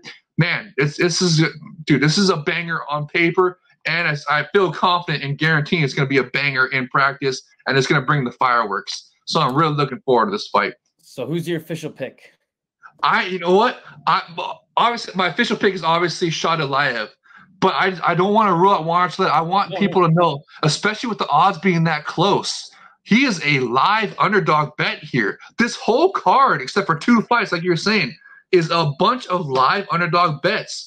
Man, this for the bettors out there, this is going to be a really fun card right here. I mean, even more so than I guess, because that adds to the fight. Do you bet? I don't bet ever. Not really. I don't want it. I don't ever want it to ruin my fandom of the sport. That's why I stay off of it. Yeah, because then you have too much. You have too much invested in it.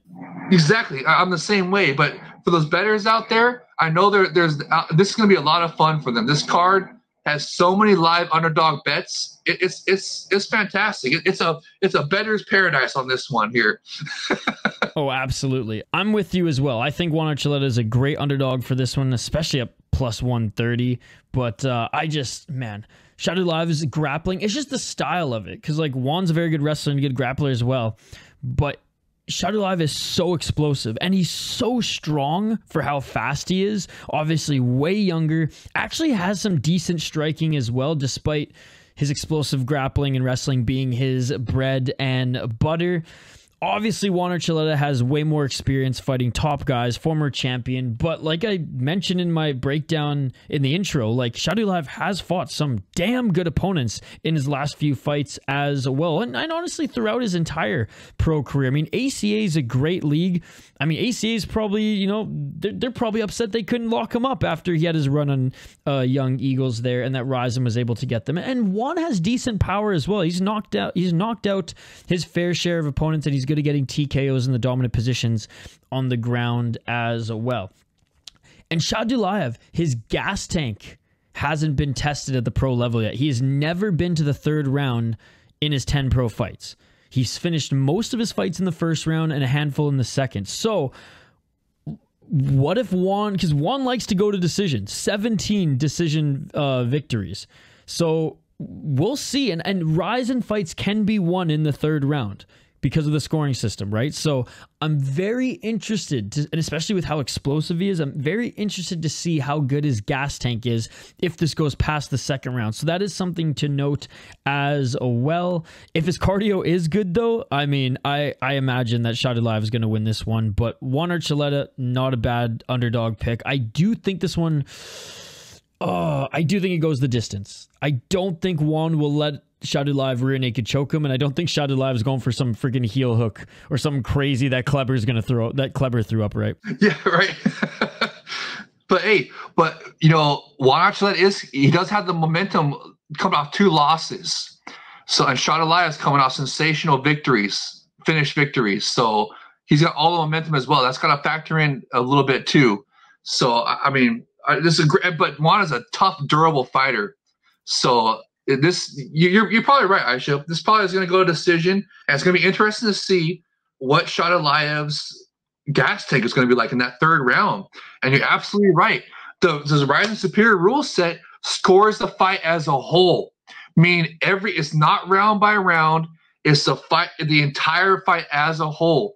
So even if you lost the first 2 rounds, if you make a comeback in the 3rd round, and you know, let's use the term that most fans can understand. Like if you 10-8 that person in the 3rd round, right? Dominate the 3rd round, yeah. If you dominate the 3rd round, if say Shaydullaev gasses and Juan's able to come back and dominate that 3rd round, do a lot of damage, yeah. Yeah, throw some ground at knees, throw some good style looking fights. I mean, style looking strikes. The superior rule set stuff. He could pull off the victory with the strong 3rd round. You're absolutely correct. So it's going to be really interesting to see how this fight plays out. And I just can't wait to see it. I'm so happy it's going to be free on YouTube for international fans to see. I mean, I'm anticipating it's going to be fireworks, and I really think it's going to deliver. I know we've said that in the past, you know, and then the fight is kind of, you know, I just don't see that. There's a reason why they're putting it for free on YouTube, because I believe it's going to deliver. The pace is going to be next level. Yeah, both these guys, and also the walkouts. Remember, Juan Archuleta has shown in the past he fully embraces the pageantry of the Japanese mixed martial arts, the Epic Rising Fighting Federation, and he might have a fantastic walkout as well. So I anticipate that he will, because that's another reason why it's going to be free on YouTube, because maybe he's going to go all out for the walkout. So it's going to be the full package here. I mean, I just can't wait. This is like I was saying, this is arguably I'm arguably more excited and hyped for this fight than the main events. But I don't know. No, I don't want to say that, because the main event is a banger and a half. Right? More excited for that one than the featured fight in another. I'm just gonna say the last 3 fights are very close in odds as well. Shinibu Ota against Yuki Motoya. Now, I don't think the momentum will dip too much in this one, because this one could be a high-paced fight as well, but it is going to be back-to-back grappling heavy fights. I mean, Shaydullaev and Juan might duke it out. I highly doubt it. That's going to be a high-paced grappling affair. And honestly, this one's probably going to be that as well, if Yuki Motoya decides to be like, all right, Mr. Wrestler, let's see what you got. I can also wrestle. I just, you know, I lost a boxing fight to Vince Morales, which, by the way, big shout out to Vince Morales, re-signed to the UFC after an incredible regional run upon getting cut, and an awesome win against Yuki Motoya earlier this year. Yuki Motoya came back strong and deep against, you know, a layup fight, a tune-up fight, as Rampage Jackson says, with a guy in deep 4 months ago. But Yuki Motoya is good, man. 35 years of age, 3-2 in his last 5 fights. He may not be an Olympic Japanese wrestler, but he's a very accomplished MMA fighter. 8 KO TKOs, 13 submissions, 14 decisions, and he's only been knocked out 3 times, and has only been submitted 3 times as well. 10-7-1 in RIZIN. 25-4 in deep. This guy's the king of deep, man. This guy's the king of deep. 25 wins in that promotion. That is amazing. And he has gone on incredible win streaks in both in RIZIN and in deep.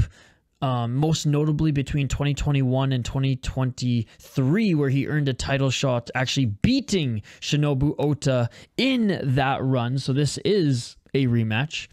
Where he beat Shinobu Ota in 2022 when Shinobu Ota was only 2-1. But anyways, in that win streak, he did earn a shot against Kai Asakura, lost against Kai Asakura, came back strong against a 20-18 guy in Deep who he knocked out in the second round, and then fought Vince Morales, where Vince Morales did not give up the takedown, kept the fight on the feet, and basically outboxed him for 3 rounds. It was an incredible fight, by the way. An incredible performance by Vince Morales. But Motoya, very well-rounded, a better grappler and submission artist than a striker, but he does have way better boxing than Shinobu Ota, and he's already beat Shinobu Ota. He already knows the path to victory. It's not like Shinobu Ota's wrestling has gotten any better. His hands have gotten a little bit better. His ground and pound and his MMA skills have gotten a little bit better, but is that enough to beat Motoya? Maybe, since Motoya's a little bit older, but it's not like Ota's beaten that great opponents. Yeah, he went over to Bellator 2 months ago and absolutely ragdolled some freaking croissant baker, some baguette baker who is 5-5. Who the fuck is this guy? Nobody knows. Yeah, okay, obviously he was gonna ragdoll him and submit him. Freaking north-south choke too. Imagine getting north-south choked coming right from the bakery to a Bellator cage. Okay, I'll stop. But anyways, he did beat Ushiku, which is a great win, and honestly, I would say that was his best win, in my opinion, because before then, RIZIN gave him a layup in Ashizawa in MMA. Now, Ashizawa had, in my opinion, against Koji, fight of the year in all combat sports on Super RIZIN 3. That was one of the best stand-up wars I have ever seen in mixed martial arts. He has no ground game, and Shinobu Ota finished him twice in the same fight because Shinobu Ota choked him out. The ref didn't see that Ashizawa went to sleep. Ashizawa wakes up, and then Ota elbow KOs him right after in that modified half guard. So, like, poor Ashizawa in that one. But again, Ota was almost at risk of going under 500. And RIZIN couldn't allow their Japanese star Olympic wrestler to go under 500. So they gave him Ashizawa, then gave him a test in Ushiku. He passed that test, and then he went over to Bellator and, like I said, got a layup against a guy who had no business being there. So, like, Ota's wrestling, incredible. No one can deny that. I just haven't seen him put together the other elements just yet against high-level competition consistently. So I'm actually leaning Motoya on this one, man. Really? Wow. Yeah, I am. Wow. I'm actually on the opposite. I think that this could be a potential unofficial title eliminator as well. I think they're really high on Ota. He's an Olympic silver medalist. He's not. I mean, he made the podium. He's not just an Olympic wrestler. He's a medalist. He's an Olympic medalist. So a silver medalist. I mean, that's. I mean, he's got excellent wrestling here. And, he has shown great improvement, and they're really high on him. And he was thrown into the fire really early. I mean, you were talking about how he faced Motoya when he was only 2-1. So, I mean, they're really fast tracking this guy to, and they want, and I just believe if he beats Motoya here and get that win back, he's going to be in a title shot, in a title picture in the next fight or two, 100%. Because he just, I mean, and in his recent fights, he's shown great improvement. Like you were saying, the elbow TKO of Ashizawa, he's showing great striking, showed he knows the assignment with ground and knees and stuff. I mean, Ashizawa was like half dead, though, so I mean, just. And also, that Bellator win, that was a Bellator W, Bellator big stage W. So, and that was, that was in Japan. That was in the Bellator cage overseas for Ota. So that was a road win for him as well. He beat Kuramoto, and he's beaten Sone as well. Like, he does have good wins on his resume. It just, for me, it just hasn't been consistent. And when I watch his fights, it's just like, I want to see, call me selfish, I want to see the striking developed a little bit more. That's all. Well, that's what they're making this fight right here. They're putting him against a guy that beat him when he was just, green around green fighter, just getting into the sport. So now they're rematching him to see what has Ota learned. How far has he progressed? Has he grown enough to where he can beat Motoya? And I believe if he does, they're going to fast track him to a title shot. Because, like I was saying, the Japanese, they love their Olympic wrestlers. That's one of their best events in just this most recent Olympics in Paris. They had the most Olympic medalists in the wrestling department of any country. Wow. Do you know that? So it's like they really enjoy their Olympic wrestlers, and Ota is, like I said, a silver medalist, and I can't. And that he's coming off a big win over Ushiku, former champion. So that was the biggest win of his career, and then now they're matching up with a guy to get a win back. I'm telling you, I believe it's an unofficial title eliminator, and if Ota prevails here, look for him to be in the title picture sooner rather than later. And I'm hoping he does it in sensational fashion. I'm actually going against you on this pick. I'm curious, what do the odds makers say? I'm picking Ota to win here, but do they have him as an underdog or a favorite here? So I just want to preface it by saying I've definitely highlighted and acknowledged the good underdogs on the card that the bettors will probably have a keen eye on, but this is the first underdog pick of mine on the card, as Motoya is plus 160 on Bet Online, plus 150 on Betway, and Ota's minus 200 on both. Wow, interesting. So even the bettors have Ota. You're going with the favorite on this one. Yes. Oh, wow, interesting. But hey, Motoya is another live dog. This whole card, bro, except for 2 fights. I think that's the theme of this event right here. Live underdog bets for everybody. I mean, this is incredible. Motoya is no slouch. Like you were saying, he has a win over Ota before. I'm surprised that the bettors made him the odds makers made him a minus 200. I would think it'd be lower than that, like minus 100. So that's incredible to hear that Motoya is but he's a live dog. This is another live dog bet right here for Motoya, because I mean, we don't know if Ota has progressed enough to beat Motoya. Motoya is still a fantastic fighter, right? Who's beaten, great competition, and he's coming off some. Is he coming off a win? I can't remember right now. Motoya is coming off a win at Deep, yeah, but not against the best guy. But I would say a better guy than that Frenchie that Ota beat. Okay, so at least he still has some momentum. He's not coming off a loss, right? So it's not, the momentum's not a factor in this. They're both coming off wins.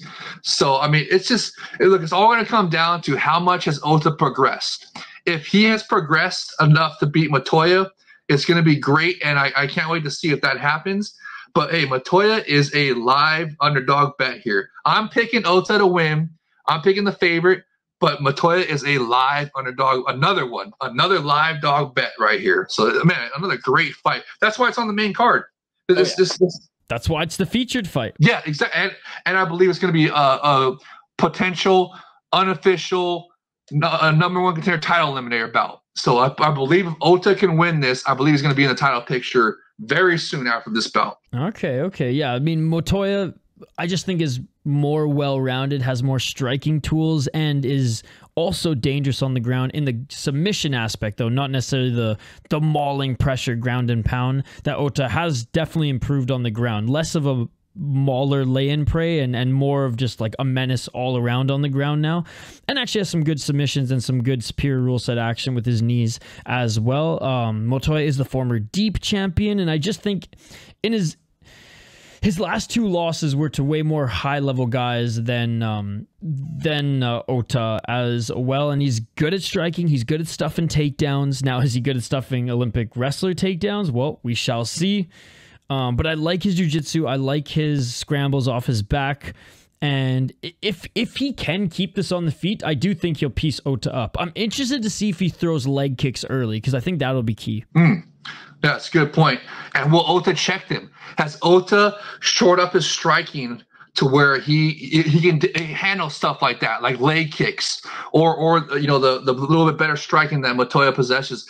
Will Ota have progressed far enough to where he's going to be checking those, not eating leg kicks, right? So it's going to be really interesting to see. And the superior rule set doesn't favor wrestlers as much as it favors everybody else, because you can't have those Dagestanis grabbing ankles like in the UFC, because you might have a kick coming right to your face. Exactly.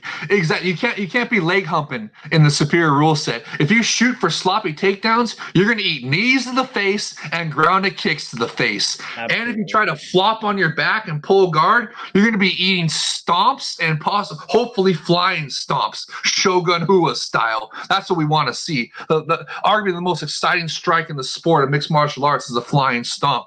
So you're absolutely right, Aisha. And I'm so glad that you talk about on your live streams whenever in the pussified UFC rule set, whenever the opportunity, you're just on it right away. I just love hearing that. Keep doing that. Don't pay attention to the haters. That's what needs. That will help the legalization effort. I mean, I bet you anything, because that's why 12-6 elbows are going to be legalized in November. They've already been legalized, but they're going to be implemented in November in the UFC, right? Well, and the adjusted knees too, the adjusted knee strikes as well. Right. Yeah. They adjusted the quote unquote grounded fighter rule to where now you can't just have a hand down. It's got to be like a forearm or a knee or whatever. Right. Yeah. You got to be grounded. You can't just have your freaking finger on the ground there. Evloev Arnold Allen style. It's progressing. The first domino has fallen. The first domino was legalizing 12-6 elbows.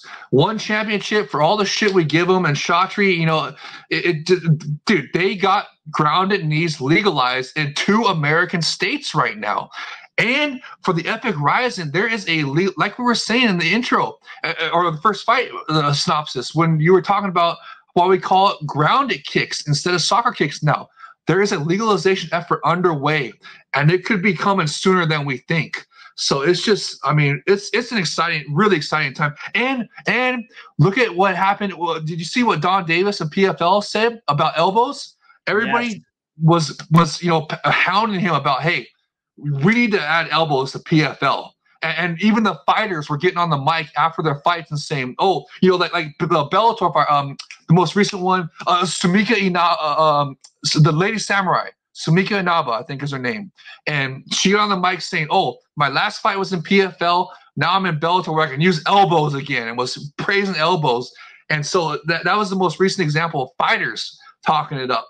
And I believe that pressure has gotten to where Don Davis is saying, hey, we'll see what happens next year. So maybe even PFL could be implementing elbows as well. And what if, since the UFC now allows 12-6 elbows, what if that includes PFL allowing 12-6 elbows now as well? Hey, it's a real possibility. I'm just saying. So it's like, and I really hope that happens. And you know, I'm going to get on it right away. But I think we should also flood Don Davis's Twitter, especially after they announced the New Year's Eve collaboration mega event with the Epic RIZIN. We got to flood his Twitter and say, hey, Don, you got to go all the way, brother. You got to go full back. You got to allow the full superior rule set for the New Year's Eve collaboration mega event.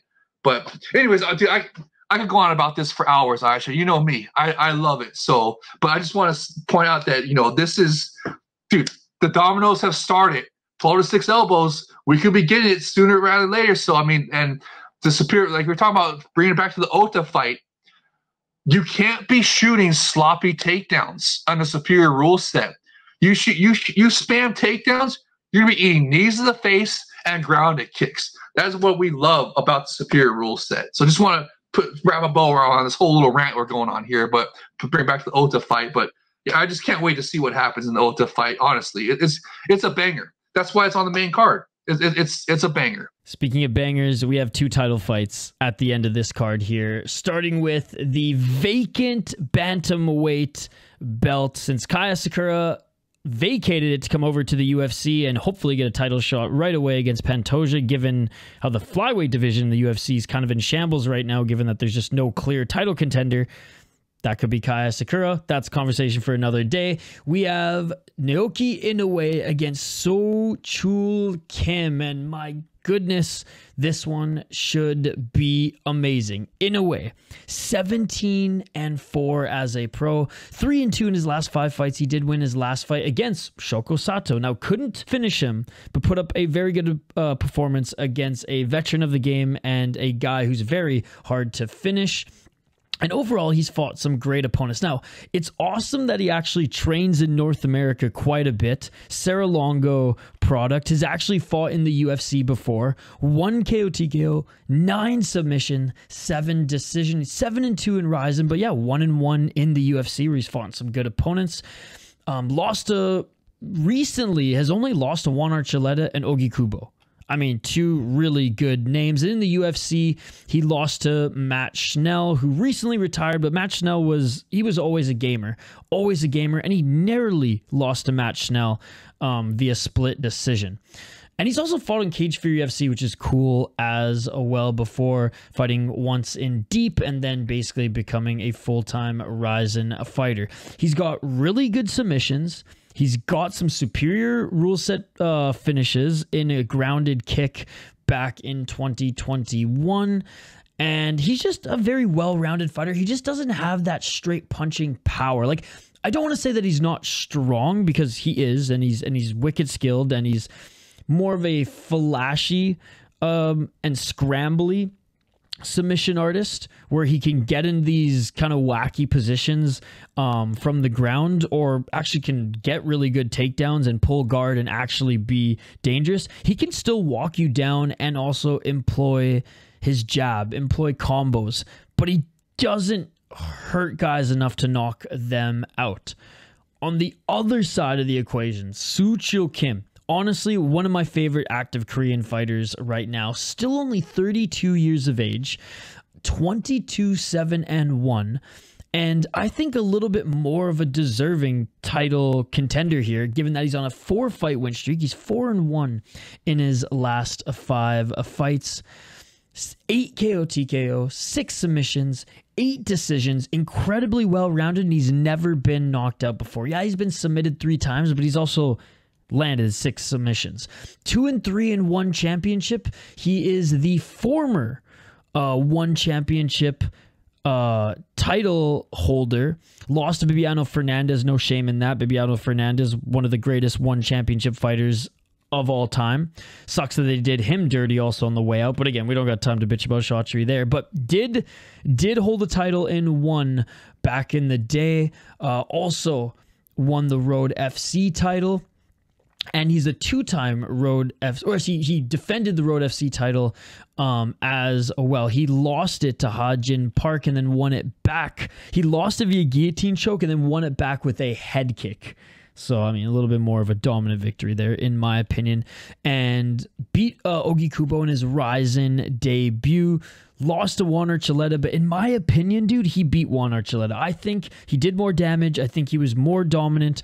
That one was a little sus in my opinion, but, you know, close enough fight where, again, it's not 10-point must system, so 3rd round, but Archuleta did a little bit more, and I think he was able to squeeze it out there. But then went on a 4-fight win streak in Road FC, 3 fights in Road FC, 2 in RIZIN, and he finished all of those ones. Sorry, 4-fight win streak where he finished 3 out of those 4 wins. He went to a decision against a very good 19-3 fighter. Submission, ground and pound, and straight knockout in his 3 victories by finish in that one. 3-0 in RIZIN. Like I said, 2-3 in one championship, 0-1 in Bellator, but should have been 1-0 in Bellator. This is for the vacant belt, man, and he's the favorite coming in at this one as well, -175 and -160 respectively. And I have Soo-Chul Kim to win. And I'm not being biased because I just really enjoy this fighter. I have him to win because I think he's more well-rounded. Sure, maybe his Brazilian Jiu-Jitsu, maybe his offensive grappling and submission grappling isn't as flashy, but I think he's way stronger than Inoue. I think he's way more of a power puncher. I think he's way more of a power wrestler. I think he's just more of a stronger fighter overall. He's hard to finish. 2-time champion already outside of RIZIN in really good promotions. His striking is, I don't want to say as like polished in the boxing, but his jabs are good. He can fight at range, and when he gets close to you, he hits way harder. Like I said, Inoue is also a solid striker, but I think Soo-Chul Kim actually is a sneaky good submission artist, utilizing his strength to get to those dominant positions. A little less technique, but that's not to say that his technique's not good either. I just think he's too much for Inoue. I think his footwork's better, I think his power's better, and I think he has the strength advantage as well. So I'm going with him as the favorite and new out of Korea. Nice. I mean, that's very interesting that the odds makers had them both at -100. Shows you how close this fight is. It's a pick'em, and what great matchmaking. This whole card, fantastic matchmaking. It just incredible. And I'm gonna go with Chul Kim as well. He's been a long, like you're saying, probably arguably the best Korean fighter going right now. Outside of the UFC, obviously, and just. I mean, like you're saying, former one champ, and he's the current Road FC champ, right? That's where Mansar Barnawi is from, and like you were saying, the Juan Archuleta bout, that was very close.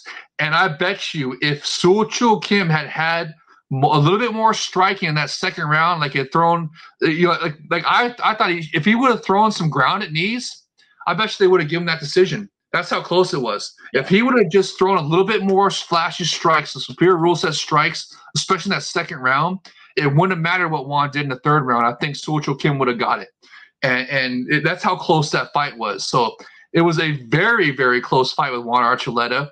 We also might add, this was a couple years ago when Juan Archuleta was still in the middle of his prime, still a top three, coming out Bellator championship and all this stuff. Very, very top fighter. So just no shame in that loss. Close decision loss for Chul Kim. So I'm very high on him as well. I agree with you, Aisha. Fantastic synopsis assessment of this fight. Both these guys, that's why the odds makers have it so close. Both these guys are excellent fighters. Either one could win here, but I'm going to give the slight edge to Chul Kim, even though he's the older fighter here. Even though Inoue has UFC experience, like you said. He's not that much older, though. He's 32, and Inoue is 27. So he's not that much older, but definitely has fought a lot more. Yes. So but that's why it's such a close with the odds makers. They know how close this fight is. That's why it's for the title, and it's going to be great. This might even eclipse the main event that we'll talk about next, but I'm really excited for this. I'm hoping Chul Kim can pull it off. My heart is picking Chul Kim, and I even want my head to pick Chul Kim as well. I agree with you 100%, Aisha. Yeah. I think he's just the slightly better fighter here, and I think he's going to get it done. So we'll see. It's going to be a great fight either way. Absolutely. And we've made it 2 hours in. We've made it to the main event. It's been 2 hours? I haven't even realized. Oh, sorry. I didn't mean to take that long, guys. I enjoy this so much, Aisha. Thank you for having me on again, and thank you for letting me talk and rant and stuff. It's so much fun. I didn't even realize it was 2 hours. It hasn't even felt like this. It's felt like 20 minutes. It's been so fun. This might not surprise you, J Wolf, but every time we do these, we go 2 hours. Hey, when you love something, you can talk about it at length for hours. So it's that enjoyable for us. These shows make the fights even more fun for me, especially talking to you and hearing the odds and hearing your breakdowns of these fights. It just enhances the fights for me. I was already highly anticipating this card, but since doing this show, I had no idea that the theme of this card was the live underdog card, right? So that just makes it even that much more better for me. I don't even bet on the fights, and it makes it that much more better for me. I just can't thank you enough. This has been so much fun. I'm sad we're at the end already, but this main event is going to be sensational. It's just, this is the one we've been asking for. We've been asking for Gustavo to get a title shot for so long, and he's finally getting it, right? So I can't wait to hear your breakdown of this fight. And that is it. You guys at the We Are RIZIN podcast, as well as myself, have just been screaming for him to get a title shot because it's so well deserved. 14-2 as a pro for Luiz Gustavo, going up against the champion Roberto Satoshi da Souza. And Luiz Gustavo, man, is a very good competitor. An awesome competitor here. We got Brazil versus Brazil. Now I know Satoshi's one of them half Brazilian, half Japanese. But it's still crazy to see that we have a Brazil versus Brazil for the RIZIN lightweight title, even though Satoshi's basically an honorary Japanese fighter at this point. But Gustavo, 14-2 as a pro, 4-1 in his last 5 fights. And what a run he's been on, not only in his entire career, but in his last few fights as well. 7 KO TKOs, 5 submissions, and only 2 decisions. That's what we love to see, man. And that's what the Japanese people love to see as well. He's only been knocked out once, and he's only other lost via decision once, which I think is something to note. He's never been submitted. He's never been submitted, and he's going up against a submission artist, but he's no joke on the ground as well, with 5 submissions to his name. 6-2 in RIZIN, 3-0 in Katana fight. His last win, he beat Hori, who's 13-4 as a pro. He beat Takeda, who's 15-4 as a pro. He beat Ohara, who's 31-17-2. Again, older fighter, but he knocked his ass out in the first round. And he also beat Yachi, who's 23-12 going into that one, and he was able to take him out in the second round. His only 2 losses were to a prime Patricky Pitbull and Mikuru Asakura. Both of them still buzzing on win streaks in their own right as well. And that's it. And he lost to Mikuru unanimous decision. He got grounded, kicked in the face by Pitbull. But hey, you win some, you lose some. But still, those are the only 2 guys in his entire career that he's lost to. And he's been facing solid guys throughout his entire career. When he was 6-0, he went up against a 6-0 guy. When he was 7-0, he went up against a 6-2 guy. When he was 5-0, he went up against a 9-5 guy. Like, as soon as he got to that 5 pro fight threshold, like I mentioned early in the show, he only took fights against really good opponents. And I love his style. He's kind of a crazy brawler, the way that he just like rushes forward and just throws those shots. Even though his striking isn't like insanely polished, it's way better than Satoshi, in my opinion. And sometimes he even welcomes the takedown to almost deceive you. Like, if I can't knock you out and I throw a swinging overhand and you double leg me, I am incredible off my back as well, and I can land some submissions. Now, I don't think that's the best game plan here against Satoshi, but he's one of those rare guys who's going up against Souza, who's not necessarily that afraid to go to the ground, which I think is very interesting. Now, Roberto Satoshi, we know his game plan. Just like Kleber, he is an amazing submission artist. He's an Abu Dhabi 80cc guy, 16-3 as a pro, 3-2 in his last 5 fights, and a very impressive win against Nakamura, who he TKO'd on the feet. Nakamura's corner threw in the towel, or whatever that yellow pole was that is kind of a towel in RIZIN. I don't know what that was they threw in there, but it was... Yeah, but that was basically waving the white flag, all right? The yellow flag up in this motherfucker. But anyways, that was a surprising victory, because I thought Nakamura would get the better of him on the feet, but Satoshi, looking like he spent a little time in ACA and KSW, if you get my drift, given his frame. but hey, I'll give it to him. He looked incredible on the feet in that fight, which was awesome to see. So, I mean, that tells me that maybe he stands and bangs with Gustavo for a little bit before, okay, taking it to the ground if he doesn't get the better of him on the feet. Before then, he did lose to Patricky Pitbull via KO TKO due to leg strikes. So it's not like he's inhuman, right? Like, remember, that was on a less than a week notice. Remember, he stepped up to save the Bellator lightweight Grand Prix because AJ McKee had got staph infection. Remember? That is true. Stepped up the same week. Like, it was literally I think it was less than 5. I think it was 4 days notice that he stepped up on to fight prime Patricky Pitbull. and hey, props to him for stepping up, and props to Patricky for that game plan too, just going after his legs. But like I said, if he's on that Russian gas or whatever the hell they load up their fighters there with in KSW, that shouldn't have been an issue. I'm just kidding, by the way. He just looked absolutely massive in the last fight, and I was like, hey, if there's anyone RIZIN's gonna just like, we're just gonna turn a blind eye to, it's their star in Satoshi. Now, I'm not suggesting that he's turn a blind eye to everybody, bro. The freaking UFC has dumped USADA. Every single UFC fighter is on the juice. Everybody's on steroids, like Nick Diaz was saying. Okay, USADA is gone. They are all juicing now. There is nobody should give a shit about ped testing or drug testing anymore, except for the IQ tests on fight night, right?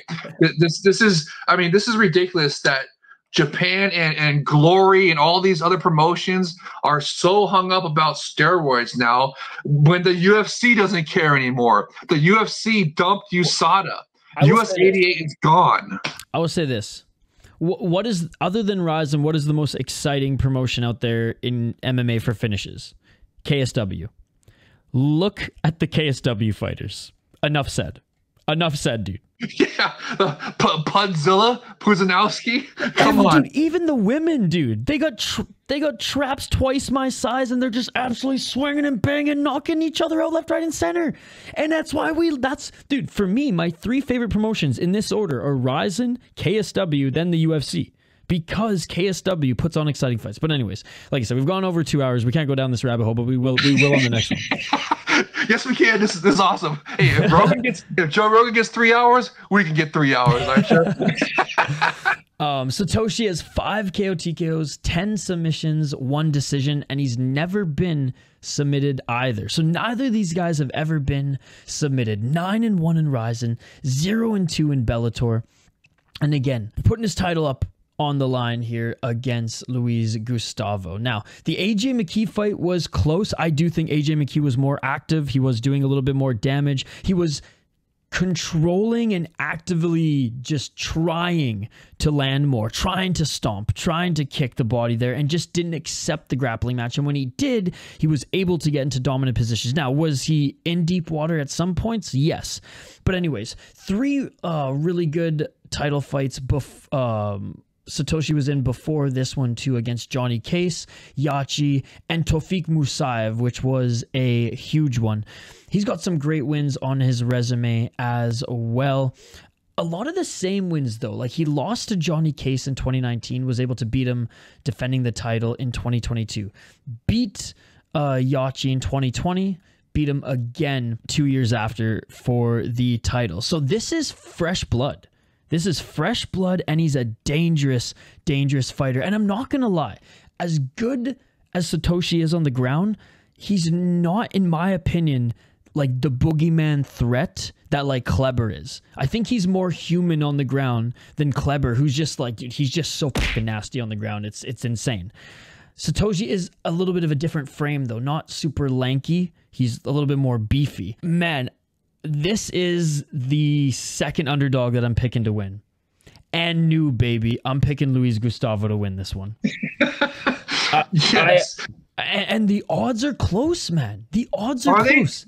Excellent. Gustavo's a plus 175. Roberto de Souza Satoshi's a minus 250. Wow, dude. The theme of this card, RIZIN.48, is live underdog bets. This is incredible.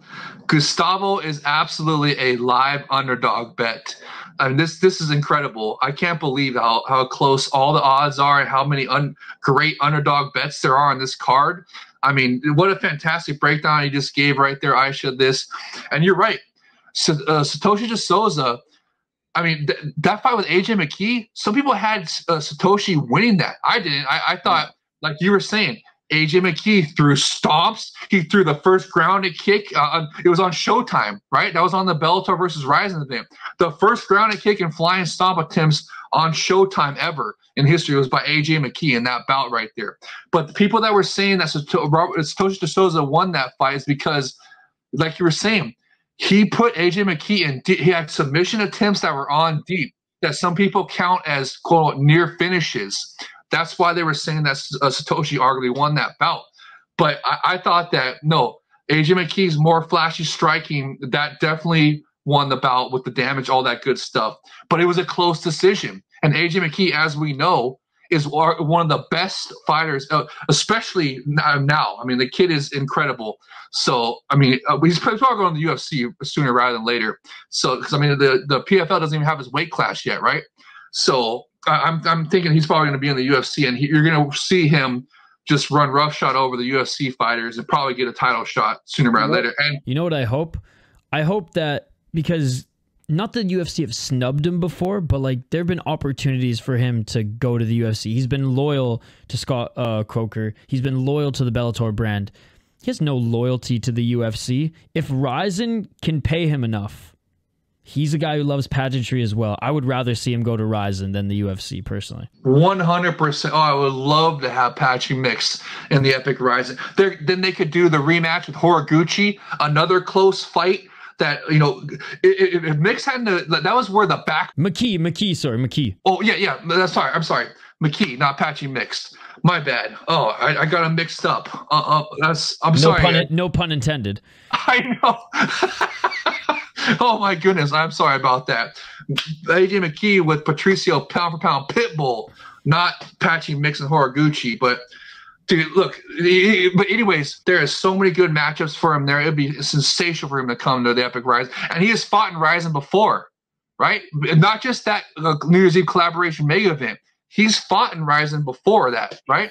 Yeah, well, even if he just continues to fight at 145 or 155 too, like that'll be, they'll make room for him because he's a star and the Japanese love him. But how do you see this one going? Okay, yeah, and just one more point, like you were saying about the pageantry, he had that you know, a couple $100,000 actual like authentic samurai suit that he walked out in, right? So he fully embraces the full Japanese mixed martial arts scene. So I just want to agree with you 100% on him coming to RIZIN instead of the UFC. But it's just, we're just saying how great of a fighter he is and how close that fight was with Satoshi de Souza and how great of a fighter Satoshi de Souza is. And like you were saying, his most recent title defense earlier this year, he showcased some striking we didn't even know he had. And he got a TKO victory that included some superior rule set. So that was literally this year. That was the only superior rule set finish this year. That it had some grounded kicks in it. And that was Satoshi de Souza, the Brazilian Jiu-Jitsu master, had a superior rule set finish for his title defense. So could we see some striking in this bout? I don't know. I highly doubt it because, like you were saying about Luiz Gustavo, he's a wild story. You know why that is? Because he's a Wanderlei Silva protege. He fights like him, dude. He fights like him. And that's why. I wonder if Wanderlei Silva will even be in his corner this time. I think he has in the past before. I don't know if he'll be there this time, but that's why he's like that, because he's a Wanderlei Silva protege. And but if he wants, he's got to earn that title though. If he wants to be the next Wanderlei Silva, dude, we got to see some superior rule sets. We got to see some stomps. We got to see some grounded kicks from him. We got to see some grounded knees from him. We got superior rule set action from him if he wants to be known as the next Wanderlei Silva, okay? Let's just get that out of the way right away. But this is his opportunity right here. This is opportunity to he's fighting for the title. We've been calling for it for a long time. Like Aisha laid out here, he's had some incredible competition and fights, and just, man, this is just a banger. I'm so happy to hear the odds makers are that close, and they have Gustavo as a total live underdog. This is incredible. I can't, like you were saying, Aisha, he's no slouch on the ground either, and that we know that's what's going to be Satoshi's game plan, because I seriously doubt Satoshi's going to want to strike with Gustavo. I think he did that in this previous fight more as a surprise to was it Kanahara that he did that too? I can't remember exactly right now. Nakamura, that's right. So I think he wanted to surprise Nakamura to with the striking. That's exactly what he did. I don't think he's going to take the same game plan on this one. I think he's going to go to his bread and butter, which is Brazilian Jiu-Jitsu. He's one of the best Brazilian Jiu-Jitsu lighter weight fighters in the game today. So we're going to really see, does Gustavo have the takedown defense to keep it on the feet? Otherwise, we're going to see, it's going to be tested, your theory, Aisha, about that Gustavo has he's no slouch on the ground as well. So we'll see if how it happens, and it's real interesting. He's that he's a plus 100 underdog. That is a live dog bet, because if Satoshi decides to keep it on the feet for however long he does, he's in danger. Gustavo, his nickname is Killer for a reason. He has some fantastic knockout wins, and only that one knockout loss to a prime Patricky Pitbull, which was by grounded kick, by the way, a superior rule set, the great equalizer here that we're talking about. So it's going to be, and he knows how to throw superior rule set strikes as well. So this could be, it's shape up to be a real banger for the lightweight title. I'm really excited for it. My heart is picking Satoshi, and I want to say my head is picking Satoshi. I mean, Gustavo. Excuse me. I'm sorry. My heart is picking Gustavo, and I want to say my head is picking Gustavo as well. But I'm just going with. I think that Satoshi de Souza is just. I mean, I know you don't think he's as good as Kleber, but they're in the same camp. They're the reason each other are so good at Brazilian Jiu-Jitsu is because they train together, Kleber and Satoshi. So I think Satoshi is just that good with his grappling. And you remember how he got Tofik? Remember it was with like some kind of like modified like jumping flying triangle thing that he got Tofik with, right? So he is very creative as well, just like Kleber is. That's how Kleber got Juan Archuleta, was with a freaking just like gnarly like leg lock scissor like freaking ankle out of nowhere, right? So I'm guessing it's amazing. But Tofik and Juan Archuleta, they ain't Brazilian. I don't know if you know this, but Brazilians actually come out of the womb in a gi and a couple stripes on their white belt. So Gustavo, he ain't no American. Okay, no, sorry, continue. Yeah. So, oh, that's a great point. But I just think it's and the odds are have it close for a reason. That's why it's so close. So I think it could go either way. But like I said, I just think Satoshi de Souza is going to have just a slight edge with his better grappling, and we're going to see if Gustavo. I mean, I would love nothing more than for you to be correct, Aisha, and Gustavo to have the grappling to hang with Satoshi, and then he prevents him from going to the ground, and he scores a superior rule set win to win the title. I think that would be the picture perfect ending for him, and then that sets up the rematch with Patricky, right? Patricky now is. He's out of the PFL season, so he needs something to do, right? I bet you this is what I think is going to happen. I'm guessing is that whoever loses this title bout here, the RIZIN title bout for the lightweight title, is going to, since they both were former Patricky Pitbull opponents, I think the loser is going to fight Patricky, and then the winner of that will get to fight either Gustavo or Satoshi for the title after that. That's what I'm guessing would happen in the first quarter of next year. So there's so many implications for this fight. I just can't wait to see how it plays out. And man, I'm excited. It makes me so happy to hear the odds makers are that close and that they actually have Gustavo as another live underdog. What a fantastic card! And man, Aisha, look, I don't even want it to end. I'm having so much fun talking to you about Aisha, but we've come to the end here. This has been incredible and just. Man, what a sensational card. I can't wait to watch it with you. And thank you for having me on again, brother. This has just been so much fun. It's made my enjoyment of this card even more already. Because like I said, I didn't know the theme was the live underdog bets on this card, coming into this show. So I just thought it was just banger after banger with great matchups, right?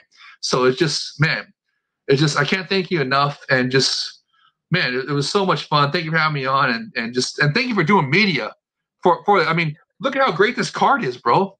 We got great, and nobody else is freaking talking about it. Okay, we're really lucky if we give it a weigh-ins article from one of the quote unquote mainstream. I call them the UFC media. I don't even call them MMA media anymore. So I just can't thank you enough. It's just been so fun, and dude, everybody, make sure. The City Life Project. Like and subscribe right now. Aisha is one of the best out there doing it right now. This is incredible. And also with his co-host on Mondays, the review shows. I absolutely love you guys' reviews. We even talk about kickboxing and stuff with the Rush Hour podcast. Jay from the Rush Hour podcast for the Rush City podcast as well. Make sure you all tune into that as well. And then also for me, I'm going to be doing the Focus Fights podcast. I also appear on the We Are RIZIN podcast sometimes as well. Check those out. And it's just so much fun to talk with you guys about the Epic RIZIN. Again, I can't thank you enough. This has been so fun. And just, man, are you going to do a review show or no? We'll definitely do a review show, and I will be live streaming, doing play-by-play and commentary on Saturday night / Sunday morning for the RIZIN.48 epic card out of the Saitama Super Arena. So we'll have a lot of live coverage for this event. We will wrap it up on Monday. So don't forget to join us for that. The stream will be up probably the next day after you're watching this preview and review show. And like J Wolf said, smash that like button, subscribe to the channel. This is my favorite time of the week leading up to these RIZIN cards. Every single time there's a big RIZIN card, we bring on the mighty J Wolf here, the only other North American who loves this promotion as much or even more than me, ladies and gentlemen. I didn't even think that was possible. Before we wrap this up officially, let the folks know where they can find you on social. Okay, I'm on Twitter. I still have my old, I haven't switched it up yet. I'm still on my original name, which is JAYYOLF1. It's misspelled on purpose because that was what I started commenting on the Yahoo message boards way back in like 06 or 07, whichever year it was, because there was a million other J-Wolves, so I just said, forget it. Just put 2 Y's down there. It makes it easier to search, but I'm going to switch it eventually to a regular spelling. I figured out how I can use like an underscore so I can get like their actual right spelling. So I'll switch that eventually, but for right now, it's JAYYOLF1. That's on Twitter. If you follow me, I follow you right back, especially if you're a real person and not a bot. I will follow you right back. I love talking to people that are the mixed martial artist fans, just like myself, and especially about the Epic RIZIN. I won't be, I won't be flooding your timeline with UFC stuff or anything. I'm strictly all about the Epic RIZIN and stuff like King K1 with the 8-man one-night Grand Prix. That's what I love. You know me. I love the Superior Rule Set. I love my one-night Grand Prix. That's my favorite thing about the combat sports, and also on the RIZIN Discord, the RIZIN FF fans Discord channel. I absolutely love it in there. I'm a mod there, and that's where Drew from We Are RIZIN podcast is there. That's where we get all the insider info from about what the potential announcements are going to be during this intermission. There's a bunch of guys that are in there, like Daniel Zubicki, our Polish a friend from Poland, is in there. Todd Atkins, from the MMA Conspiracy Hours in there. I already said Drew and them. We got CJ from CJ where he does the podcast with Shu Hirata. He's in there as well. We got a bunch of big time guys in there that from this scene in there. That it's so much fun, and I just highly recommend everybody join there. We do lives, we watch it live. And we talk about the fights live, and there's a lot of fun. So everybody join there. Also, you can find me on the Focus Fights audio, or Focus Fights. We're going to be doing a podcast with J. Christian Gary. That's going to be happening. As this recording is happening tomorrow night. As it's recording, this is recording Wednesday night, so it's going to be happening Thursday. But it'll be ready for you in time for the fights on Saturday. So make sure you check that out. And then, that's it. And then right here on the City Life Project, one of the best, if not the best podcasts around, especially for fight odds and everything and betting. And I mean, I hope you do a review show, Aisha, and I can come on the review show with you. It's just, man, I just can't thank you enough, brother. It's just been an absolute pleasure and an honor to be on your show again. Thank you for having me on, and thank you for thinking about me every time the Epic RIZIN comes to town, because it's just, I love it. I absolutely love it. It's my favorite promotion, and I'm so happy that you love it too. And you're all about the Superior Rule Set, and thank you so much. Also, I want to make sure to emphasize this.